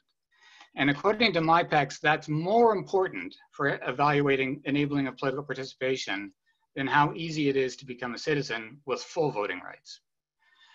So I'm one of those, this is a long-standing argument, I'm one of those who thinks that's just a mistake. I think that's a moral and a political mistake about how we evaluate what contributes to effective political participation. In my view, local voting rights for non-citizens is neither necessary nor sufficient to ensure effective political participation of immigrants.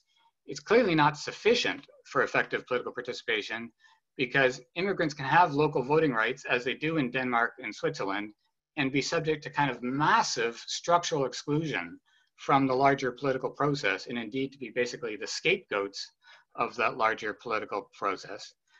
But I also think it's not necessary if there's relatively easy access to citizenship and hence full and equal voting rights. If you can get the real prize, first class equal citizenship rights, it's not really essential that you have as a consolation prize local voting rights when you're a non-citizen. So I'm not sure, actually. I actually just don't believe that Denmark and Switzerland do a better job than Canada of enabling immigrant political participation. So let me take another example from the Greece indicators. So according to the Greece metrics, Canada does pretty well. You saw the graph on the protection of religious minority rights. Actually, I think it scored highest of all the countries in the sample. But according to the Greece project, Canada scores only middling on a couple of indicators around secularism. And secularism is understood in the Greece project as the state doesn't interfere with religious groups, and religious groups don't interfere with the state. So my sense is that Canada actually does reasonably well on secularism, understood that way.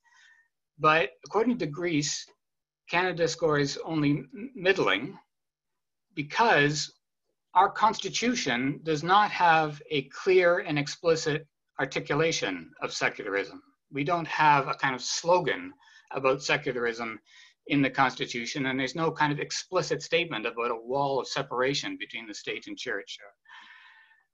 So we score less well than other countries like Spain or Slovakia on secularism. So again, I find this a bit puzzling. It's not clear to me that this kind of constitutional statement of secularism is really necessary or even beneficial. So I actually think these kind of slogans about the separation of state and church are actually just not very helpful. In the world we live in, state and religious organizations are constantly interacting. So whenever you have religious bodies engaged in providing education, providing healthcare, running senior citizens' homes, or authorized to conduct marriages, we're inevitably going to have the state regulating how religious bodies operate. We need to set the rules about what counts as a valid marriage and how old you can be to get married. There have to be rules about how religious hospitals meet criterion of equal access and so on. So that's an ongoing process that I think is just not helped by slogans about non-intervention between the state and religion. The question is, what's the grounds on, what are the principles and values on which the state and religious organizations interact? And my sense, for what it's worth, is that in Canada, we actually have pretty good guidelines for that interaction between state and religious organizations. And indeed, the Supreme Court jurisprudence on this issue is actually quite influential internationally. It's seen as I think it's quite as a model about how to think through the relations between state and church. So I don't see this kind of explicit constitutional statement of secularism as necessary. And in fact, I think it's dangerous. So if you think about it at the moment here in Canada, who is in favor of entrenching a constitutional commitment to secularism? Like, this is a real live issue in Canada. Who's in favor of that? It's the populists. So this is what's going on in Quebec. They passed a charter of secular values. Why? So that the very next day, they could then prohibit Muslim women in the civil service from wearing the niqab. That is the politics of secularism in Canada today, but it's not just in Canada. Secularism has been weaponized to undermine the rights of religious minorities. So from the point of Greece, there's this kind of paradox. We're strong on religious minority rights, but we're weak on secularism because we don't have this formal constitutional commitment. I actually think the two go together. We have been able to develop this kind of robust set of religious minority rights because we don't have this kind of dogmatic and potentially weaponized listing of secularism in the Constitution. Okay, so those are just two examples from IBEX and from Greece where Canada is scored lower than other countries, but which, as I read the cases, I am actually not persuaded that Canada is doing worse than other countries on those indicators. I think that raises a more general question, and I raise this for the audience as well. what countries do we think are doing better? On which indicators do we think other countries are doing better? I think it's an interesting question. And I didn't really get a clear sense from either the GCP report or MIPEX or Greece, which is not to say that things are going well in Canada. On the contrary, we've got lots of problems, and that's why we're all signed up for this kind of a workshop. We know there are lots of problems. But my sense is that we need to disconnect the question of how we identify the problems we face and the remedies to them from the question of whether other countries are doing better than us. I don't think it's really helpful for us to figure out what's going wrong in Canada. I don't think the best way to approach that question is by asking who's doing better on these indicators, because I think for the foreseeable future, as I said, most countries are not even interested in doing as well as we are. Thanks, I'll stop there. Okay, thanks, Will. A vigorous presentation as always. We now turn to Thomas. Thomas, the floor is yours. Great, thank you so much. And I will certainly persuade you, Will, on MIPEX. Now, what I'm going to share my screen because I'm going to orient you all to some different results. So the question here is, what do we really learn about governance on diversity from using these types of indexes? What could we learn in the future? So I am going to give some examples from MIPEX. So what I find useful is that once we actually talk about what we want to measure and think about how we compare policies across different countries, then actually we get a new look at ourselves, perhaps one that surprises us, just like Will Kimlicka was saying, surprised to see when you look at the results for Canada, that one of Canada's weaknesses is political participation, which I should make clear is for political participation of foreign citizens. So indeed, the fact that the main way that you can become politically active in Canada is through citizenship means that for those who don't become citizens, you don't have as many venues as you would have in other countries. But again, by having this, then Will Kimlicka has a reflection on political participation. One area that I would also recommend that Canadians reflect on is another area of weakness identified from MIPEX, which is health policy. And again, comparing yourself to America, you might think that there are really, Canada is a great system for being inclusive and responsive to migrant health needs. But actually, when we look at broader international standards, there are other countries that can learn from. So again, as Will was saying, it confronts you maybe with different expectations. And you also then can look and, as you said, look at what other countries are doing better. So for example, here I just drew up the results on political participation of foreign citizens. And I wouldn't necessarily say that Canada should just look to Denmark, but actually generally the Nordic approach to democracy is what explains why these countries have a more developed policy. Or you could look to Australia and New Zealand that in many ways maintained this more inclusive Commonwealth approach to political participation that Canada and the United States got rid of. So it also draws, as Will was saying, draws your attention to countries that you might not have thought of. Here are the overall MIPEX results. And again, as I agree with Will here, that while maybe the Nordic countries, Portugal, New Zealand, and perhaps we're adding some new countries in this MIPEX this autumn, so you might see some surprising countries that arrive and go to the top. Maybe there are some specific countries that you can look to for particular policies, but I think that we also can look deeper, as Will was saying, to try and get some maybe more realistic expectations of what we can do.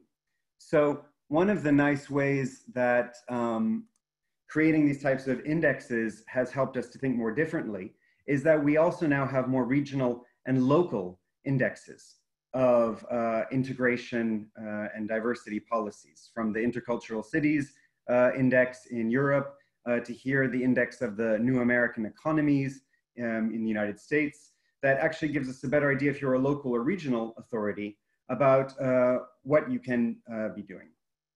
I think that using these indexes also allow us to have debate to try and understand where our policies are going. And I remember the last time that we launched MyPEX, it got on the main page of many news items in Canada because Canada had actually gone down on MyPEX. And it was a chance to discuss why the government's restrictions on family unification and on citizenship were put in place and what could be their potential impacts on integration outcomes. So having these indexes certainly allow us to better have discussions in our own countries, but also at the global level. So I don't know if any of you were aware, but in the original drafts of the Global Compact on Migration, states were actually called to participate in the MyPEX because it was a way to identify challenges and best practices. And we really do hope that our initiative can lead to something more global so that we can get a bigger picture and find more countries where we can have inspiration from. But perhaps for this audience, which is more researchers, what I would really like you to know is that, we've identified about 130 multivariate or multi-level analyses, mostly with data from Europe, but that looks at how integration policies relate to outcomes. And that give us a better idea of the effectiveness of our policies. So I don't want to give all this away because this we're going to be launching this autumn, but countries that have more inclusive integration policies and also political participation and citizenship policies do end up having higher levels of political participation in various areas. One study finds that it's about a 30 to 40% increased likelihood of participating in electoral and non-electoral participation, higher levels of naturalization, higher levels of belonging by immigrants, and also more positive attitudes by the public and more reciprocal attitudes. So immigrants and the public tend to think very similarly about each other. So it gives us, as I said, a better understanding of what can be some realistic expectations for our policies? How could we implement our policies better? What can our policies do in this area? I want to give you one quick example, which is something I've been hearing a lot of recently, which is why do we have strong anti-discrimination policies when actually we see that people think discrimination is a problem in these countries? So a country has high levels of people saying discrimination is a problem, but they have strong laws. So actually these laws have failed. Whereas actually by looking at this type of multivariate analysis, this is work done by Konrad Ziller, he has found that when you have strong anti-discrimination laws over time, you get greater public awareness of discrimination and awareness of the laws. So you actually see here, and this relates to the finding from the Greece project, that in countries with very weak anti-discrimination laws like Latvia and Estonia, people generally don't know their rights if they're victims, and they also don't think that discrimination happens. Whereas in a country like Sweden or the UK, actually you have strong laws, so it actually has informed people, and they realize that discrimination is a problem. And as we get better data on implementation, we actually are able to then see if these laws are effective. And here, for example, from the EU's survey of immigrants, we see that people who say they're a victim of discrimination are more likely to report that in countries that have stronger anti-discrimination laws. So again, I think for the researchers, it's quite interesting now to do multivariate, multi-level analyses if you're a quantitative scholar. We need to have more harmonized data so that we can include Canada, because most of this data is based on the laboratory of diversity that is the European Union. And we can get, as I say, more realistic expectations for what our policies can achieve. But I just wanted to end briefly. I know I'm a little bit over time. I don't know if you can still see my screen, but I feel like we need to have broader discussions because as Will was saying, yes, I mean, on issues of integration and diversity, probably everyone who agrees with us is talking with us, and many people who don't agree with us are not interested in this discussion. But there is a broader discussion that the Global Pluralism Index was trying to highlight, which is that actually many of the tenets of multiculturalism are things that people want to live with. I mean, people want to live in peaceful and equitable societies, particularly if they're living in a diverse society. And a lot of our work, like the work from MIPEX, really only focuses on the aspects related to immigration-related diversity. So how do our policies governing immigrants perhaps also affect our own attitudes towards immigrants and the way we interact with immigrants? And a lot of the indicators that we had from MIPEX come from the aspect of multiculturalism related to immigrants. But what I find very enriching is that multiculturalism was a concept that applied to all traditionally marginalized groups in society. And we're looking to see how are we going to change the power dynamics in society so that all people can live in peace and equity. And you know, looking back in multiculturalism, you see that we started to have maybe some discussions about how we could measure multiculturalism for indigenous groups, how we could measure multiculturalism for different regional and national minorities. So I hope that, I mean, the Global Pluralism Index, GREECE, or other indexes that we create can maybe stop just looking at immigrants and instead look more broadly from a democratic perspective of how can we live in a society that is peaceful and equitable. Because following the American presidential debates, which I'm going to wake up in just a few hours to follow, I can see that many Americans would like to be like Canada, but they are only now starting to wake up to the diversity and multicultural nature of their country and are not sure how they need to be readjusting power dynamics and equity in their society. And so I hope that in the future we can contribute more to these discussions on democracy. Thank you.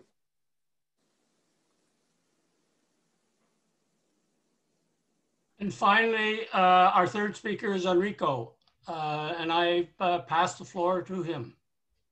Thank you very much, Keith, and good afternoon, and thank you to all my colleagues here today. You provided an enlightening discussion so far on this very important topic. I also want to thank Anna Triandafilidou for having invited me. I'm pleased to have been invited, and I'm happy to offer some reflections. Today, I plan to provide a succinct, respecting the time, overview of how we at Immigration use governance indicators, how we create indicators, what we measure, and yes, what we do not measure. My presentation will conclude by going a few years back, in fact, many years back, by offering the view of how linguistic and cultural diversity have positively shaped Canadian society and how the prevalence of multiculturalism has influenced how we govern. Diversity and pluralism are central to Canadian identity, and the inclusion and the recognition of a respect for diversity have always been a government priority. As a department whose mandate is focused primarily on migration, passport, and citizenship too, diversity and pluralism have become a major byproduct of our efforts, which benefits Canada greatly.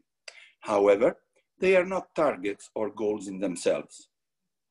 Before I delve into indicators, I should note that there are various streams through which a foreign national can gain work or study and have other experience in Canada and eventually immigrate to Canada as a permanent resident. Many foreign nationals begin their journey as temporary residents, either as workers or international students. For those that want to live permanently here, there are several permanent resident streams offered by Canada, such as through the Federal Economic Program, the Regional Economic Program, and the Family Reunification Program. Canada is also a world leader, as we all know, in offering protection and welcoming refugees through the Refugee Resettlement Program and through the Asylum Program. Regardless of the stream a person comes through, IRCC, our department, applications and admission processes do not actively collect data on ethnicity, religion, or cultural background. Provenance or religious beliefs are really irrelevant from an admissibility and eligibility standpoint. For the economic immigration streams, what we want to know and prioritize is whether a person can contribute to the economy, how this person's education skill set, competencies, and language ability make them suitable to come here, integrate, find work, and eventually become a fiscal contributor. These are the factors we look at. Obviously, people immigrate to Canada for a variety of reasons. There are some exceptions, and not only the economic ones. There are exceptions also to economic indicators, of course. We have family class, immigration, because Canada believes in the importance of family reunification and the benefits that these bring economically and socially of having family close by. For refugees, we do not primarily assess them based on their ability to contribute to the economy, but rather whether they require protection and meet the definition of refugee status. To all immigrants, we offer settlement services to help them improve the knowledge and the skills needed to integrate into Canada. Again, there are no parameters on ethnicity, religion, or cultural background in order to receive a settlement service. So what do we measure? In terms of data collection as it pertains to pluralism, what we do actively try and measure is integration of newcomers using indicators, for example, that focus on official languages use, contribution to the labor market, community connections, making informed decisions about life in Canada and others. And one of the ways we do this is through the creation of performance indicators. When we create these indicators, we follow a very simple logic model, program theory. And this is an approach which helps us to articulate the expected result of an intervention or a program, which then also outlines the criteria for a strong, reliable indicator. For example, I am sharing one slide and you will get the idea from what I mean. When we are constructing a performance indicator, we ensure that 6 main criteria are met.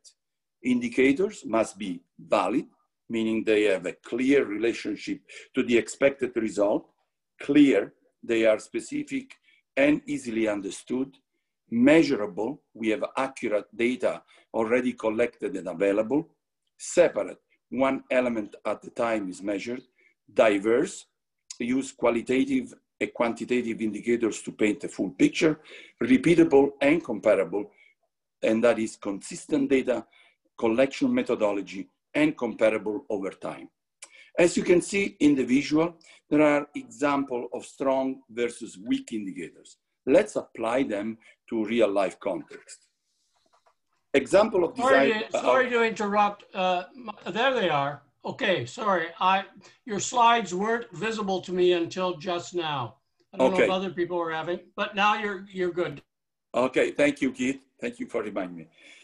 So you can see in the visual, these are examples of strong versus weak indicators, and let's apply them in a real life context. Example of desired outcome for the economic immigrants is that immigrants achieve economic independence and there is an economic benefit to Canada. Indicators for this outcome include contribution to labor force, growth and average earnings compared to those to occupational averages. Example of desired outcomes for non-economic streams such as the family reunification program or refugee classes include outcomes such as the ability to make informed decisions about life in Canada and ensuring that they are connected to communities and institutions. We also measure economic outcomes and on these categories.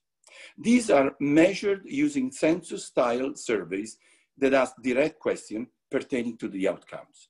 This is why the collection of good data and the use of sound methodologies is integral to the creation of strong, reliable indicators. And an indicator can only be as good as the data we feed. In some, religion and culture are not a factor when determining an applicant admissibility and eligibility. They are not indicators for our department success. So you could say that success for our department is measured to integration, outcomes, and indicators. Some general presumptions of religion and culture could be made based on where immigrants are from, but this is not always straightforward, and each population can still have exceptions. At the same time, and this is where we go a little bit back in the history, it is perhaps worth noting that Canada has wrestled with these issues for many years.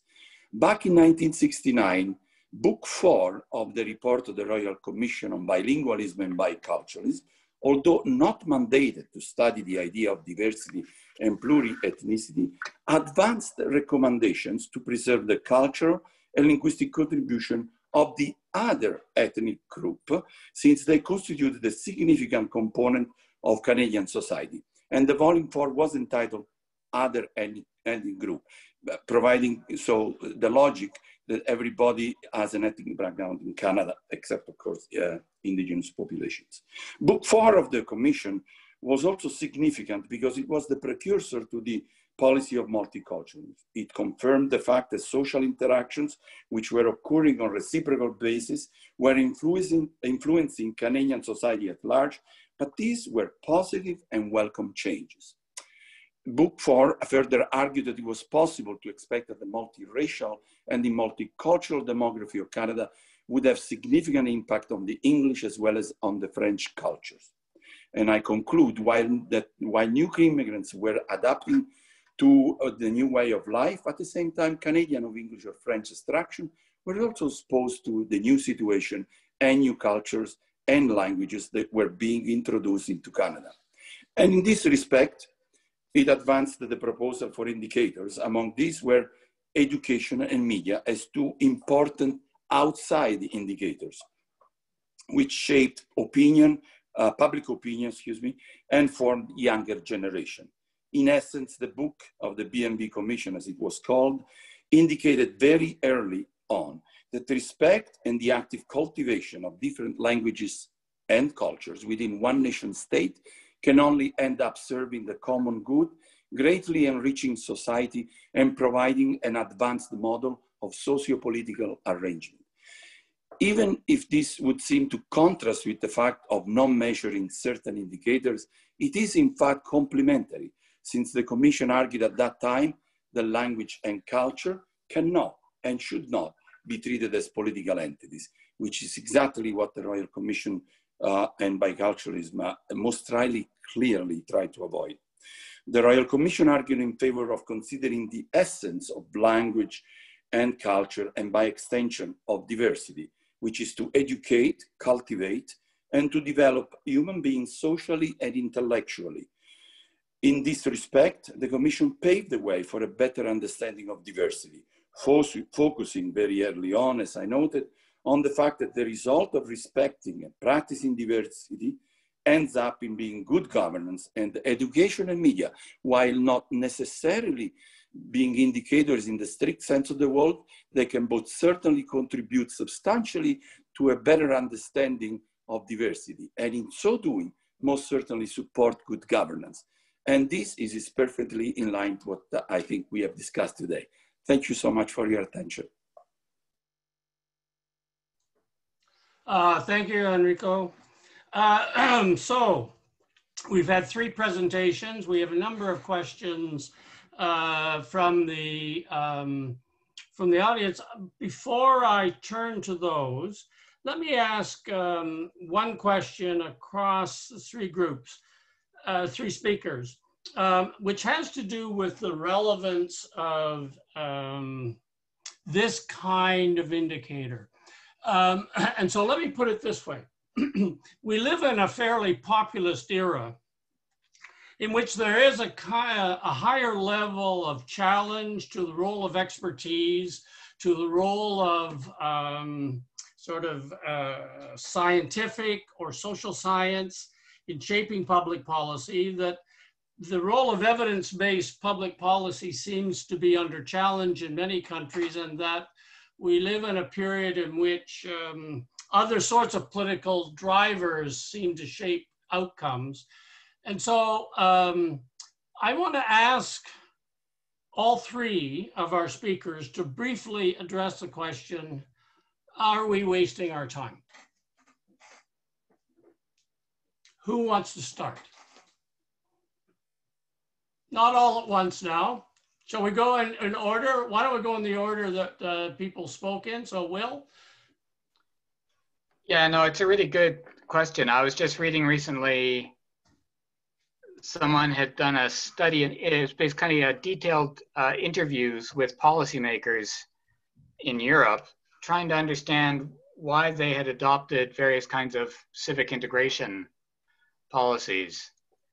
And the conclusion of it was that policymakers, it was not evidence-based policymaking. It wasn't that these policymakers had seen social science evidence that this or that civic integration policy would generate better outcomes. It was really an attempt to deflect what they viewed as a likely populist. They wanted to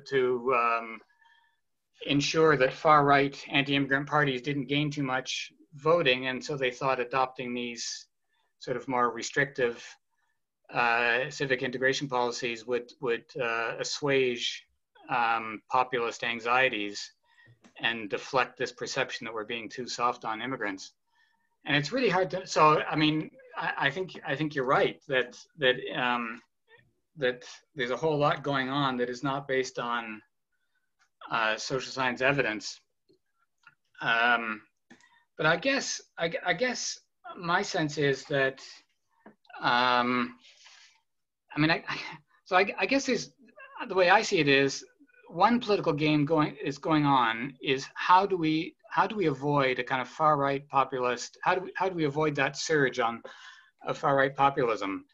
And that's a genuine question, and it may, under some circumstances, require us to kind of compromise what we view as ideal public policies, because we don't want to do something that's just going to trigger a backlash that's going to make things worse. But on the other hand, there also is a lot of, I think, genuine and sincere interest amongst both academics and policymakers and journalists and about what works. I think there's a genuine curiosity to know what kinds of policies are actually working, and to know that we need to actually, you know, identify the policies. We need to then have some way of measuring them.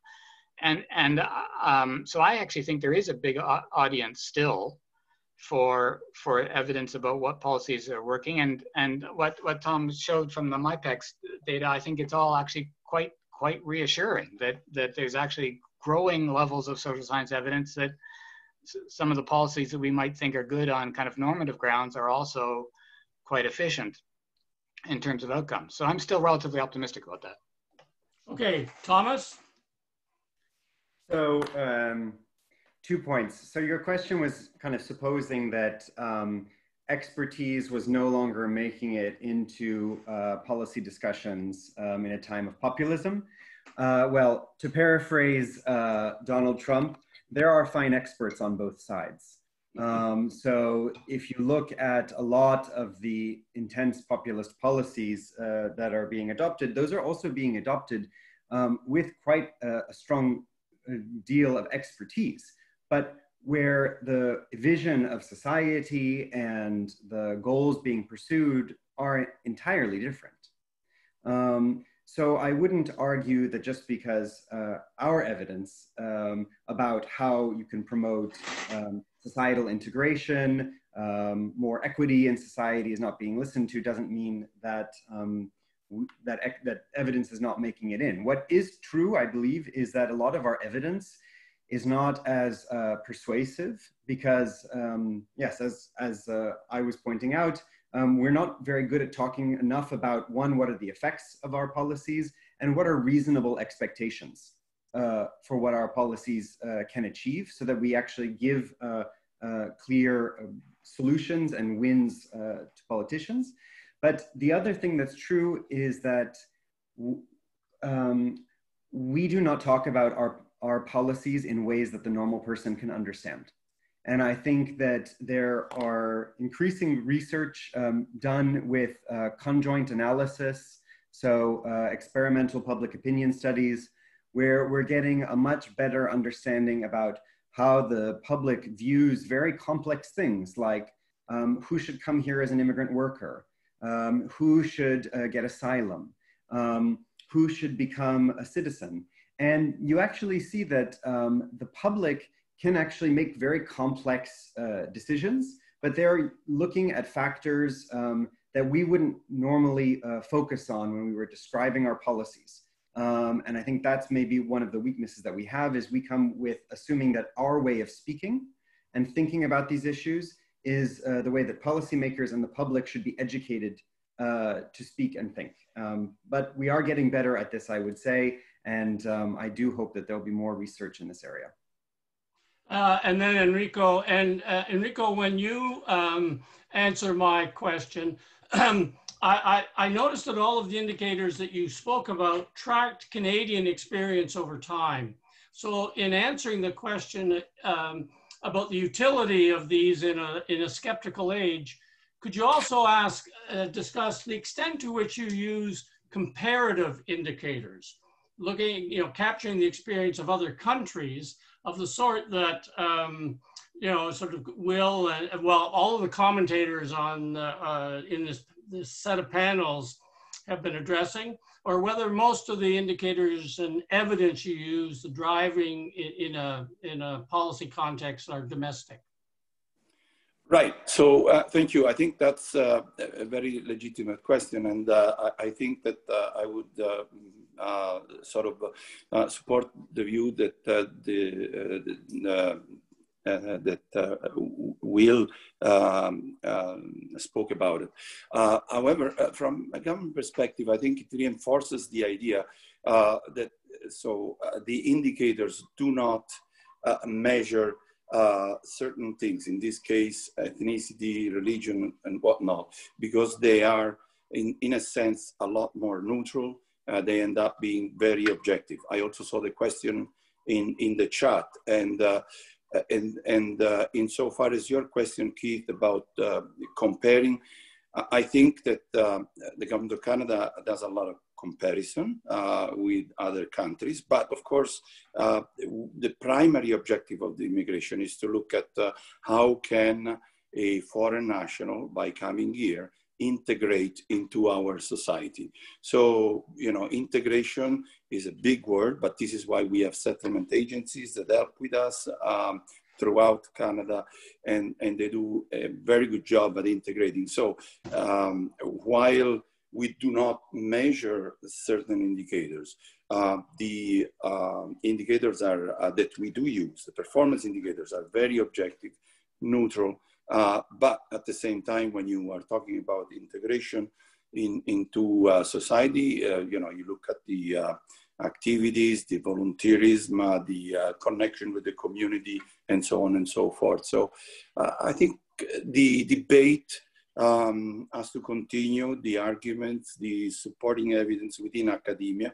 But as far as government is concerned, I think that the performance indicator based on national needs are very important. I think comparison does happen. And I think that this is all about exchanging of ideas. And this is why Government of Canada participates in various fora throughout the world. And we take lessons learned, but also a lot of countries want to learn from the Canadian experience. Okay, so I'm turning now to the questions from the audience, and I appreciate, or I hope you'll appreciate, we can't get all of the questions in. If those of you who've been looking at the chat questions will see that a number of them are directed to Will and his comments about the usefulness or otherwise of constitutional protection of secularism. So it's difficult to draw them together, but I'll just draw on one of them, or two of them. The first question is on, says secularism can take two forms, one that protects the state against religion, the other protects religion from the state. Quebec is an example of the first, rest of Canada is more of an example of the latter.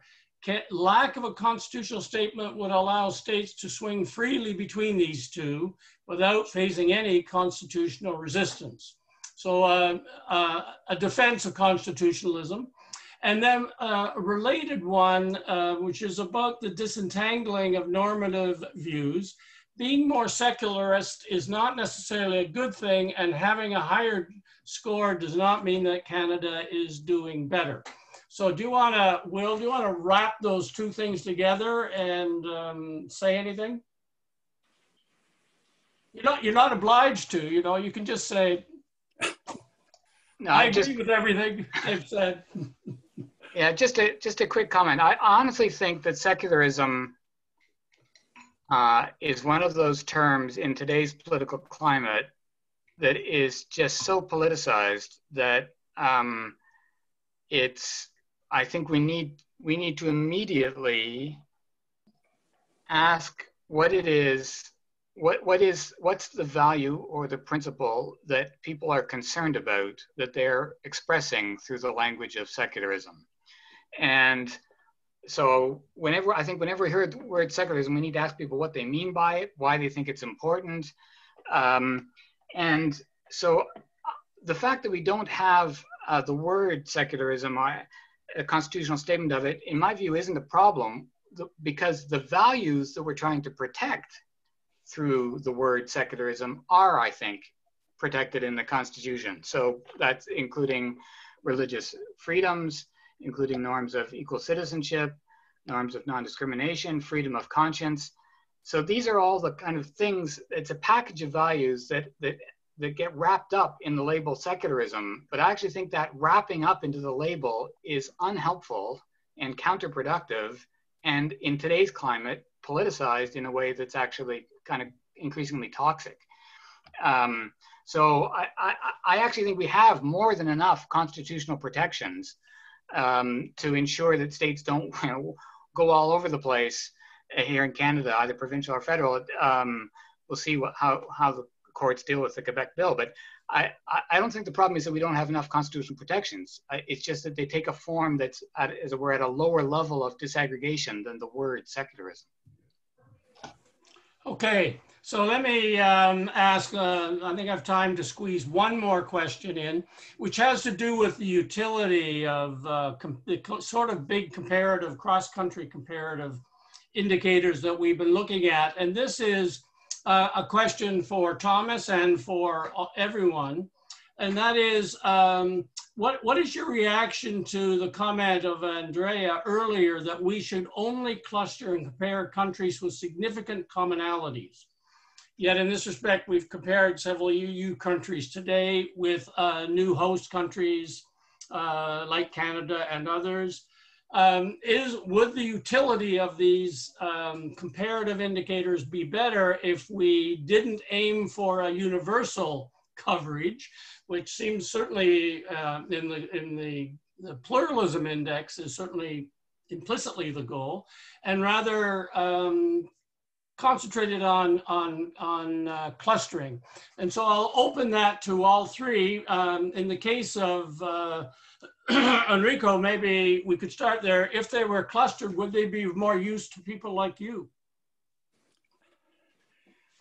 I'm sorry, I don't have that answer, okay. And I'll be very honest, but I do, if I may, have a comment on the chat question about integration and assimilation. And when we talk about integration and assimilation, this is precisely why I mentioned the B&B Commission, because it argued in favor of integration, not assimilation. And in order to answer for that question, I would have to have a lot more substance, and I think that I will defer it to my colleagues. Okay, Thomas and Will, any views on the issue of clustering? I mean, I think that we'd actually need more global indexes before we can answer this this question. People often say to me, yeah, but you should compare me to a country that has a similar level of GDP or democracy or immigration or public openness. But actually, as we have more research, we are looking to see, well, are any of these things determinants of your integration policy?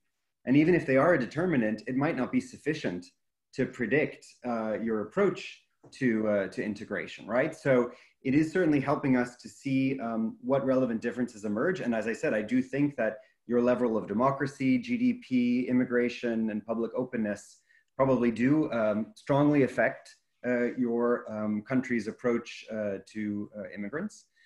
I think that when we have more global indexes, it'll be really interesting to see if there's a strong regional dynamic, because more global research finds that we have regional norm diffusion for whatever reason. So people are comparing themselves to people in their same region, and are more likely to change their policy if a neighboring country makes those changes. So it might be then more useful for policymakers to see a better scoring country from their own region.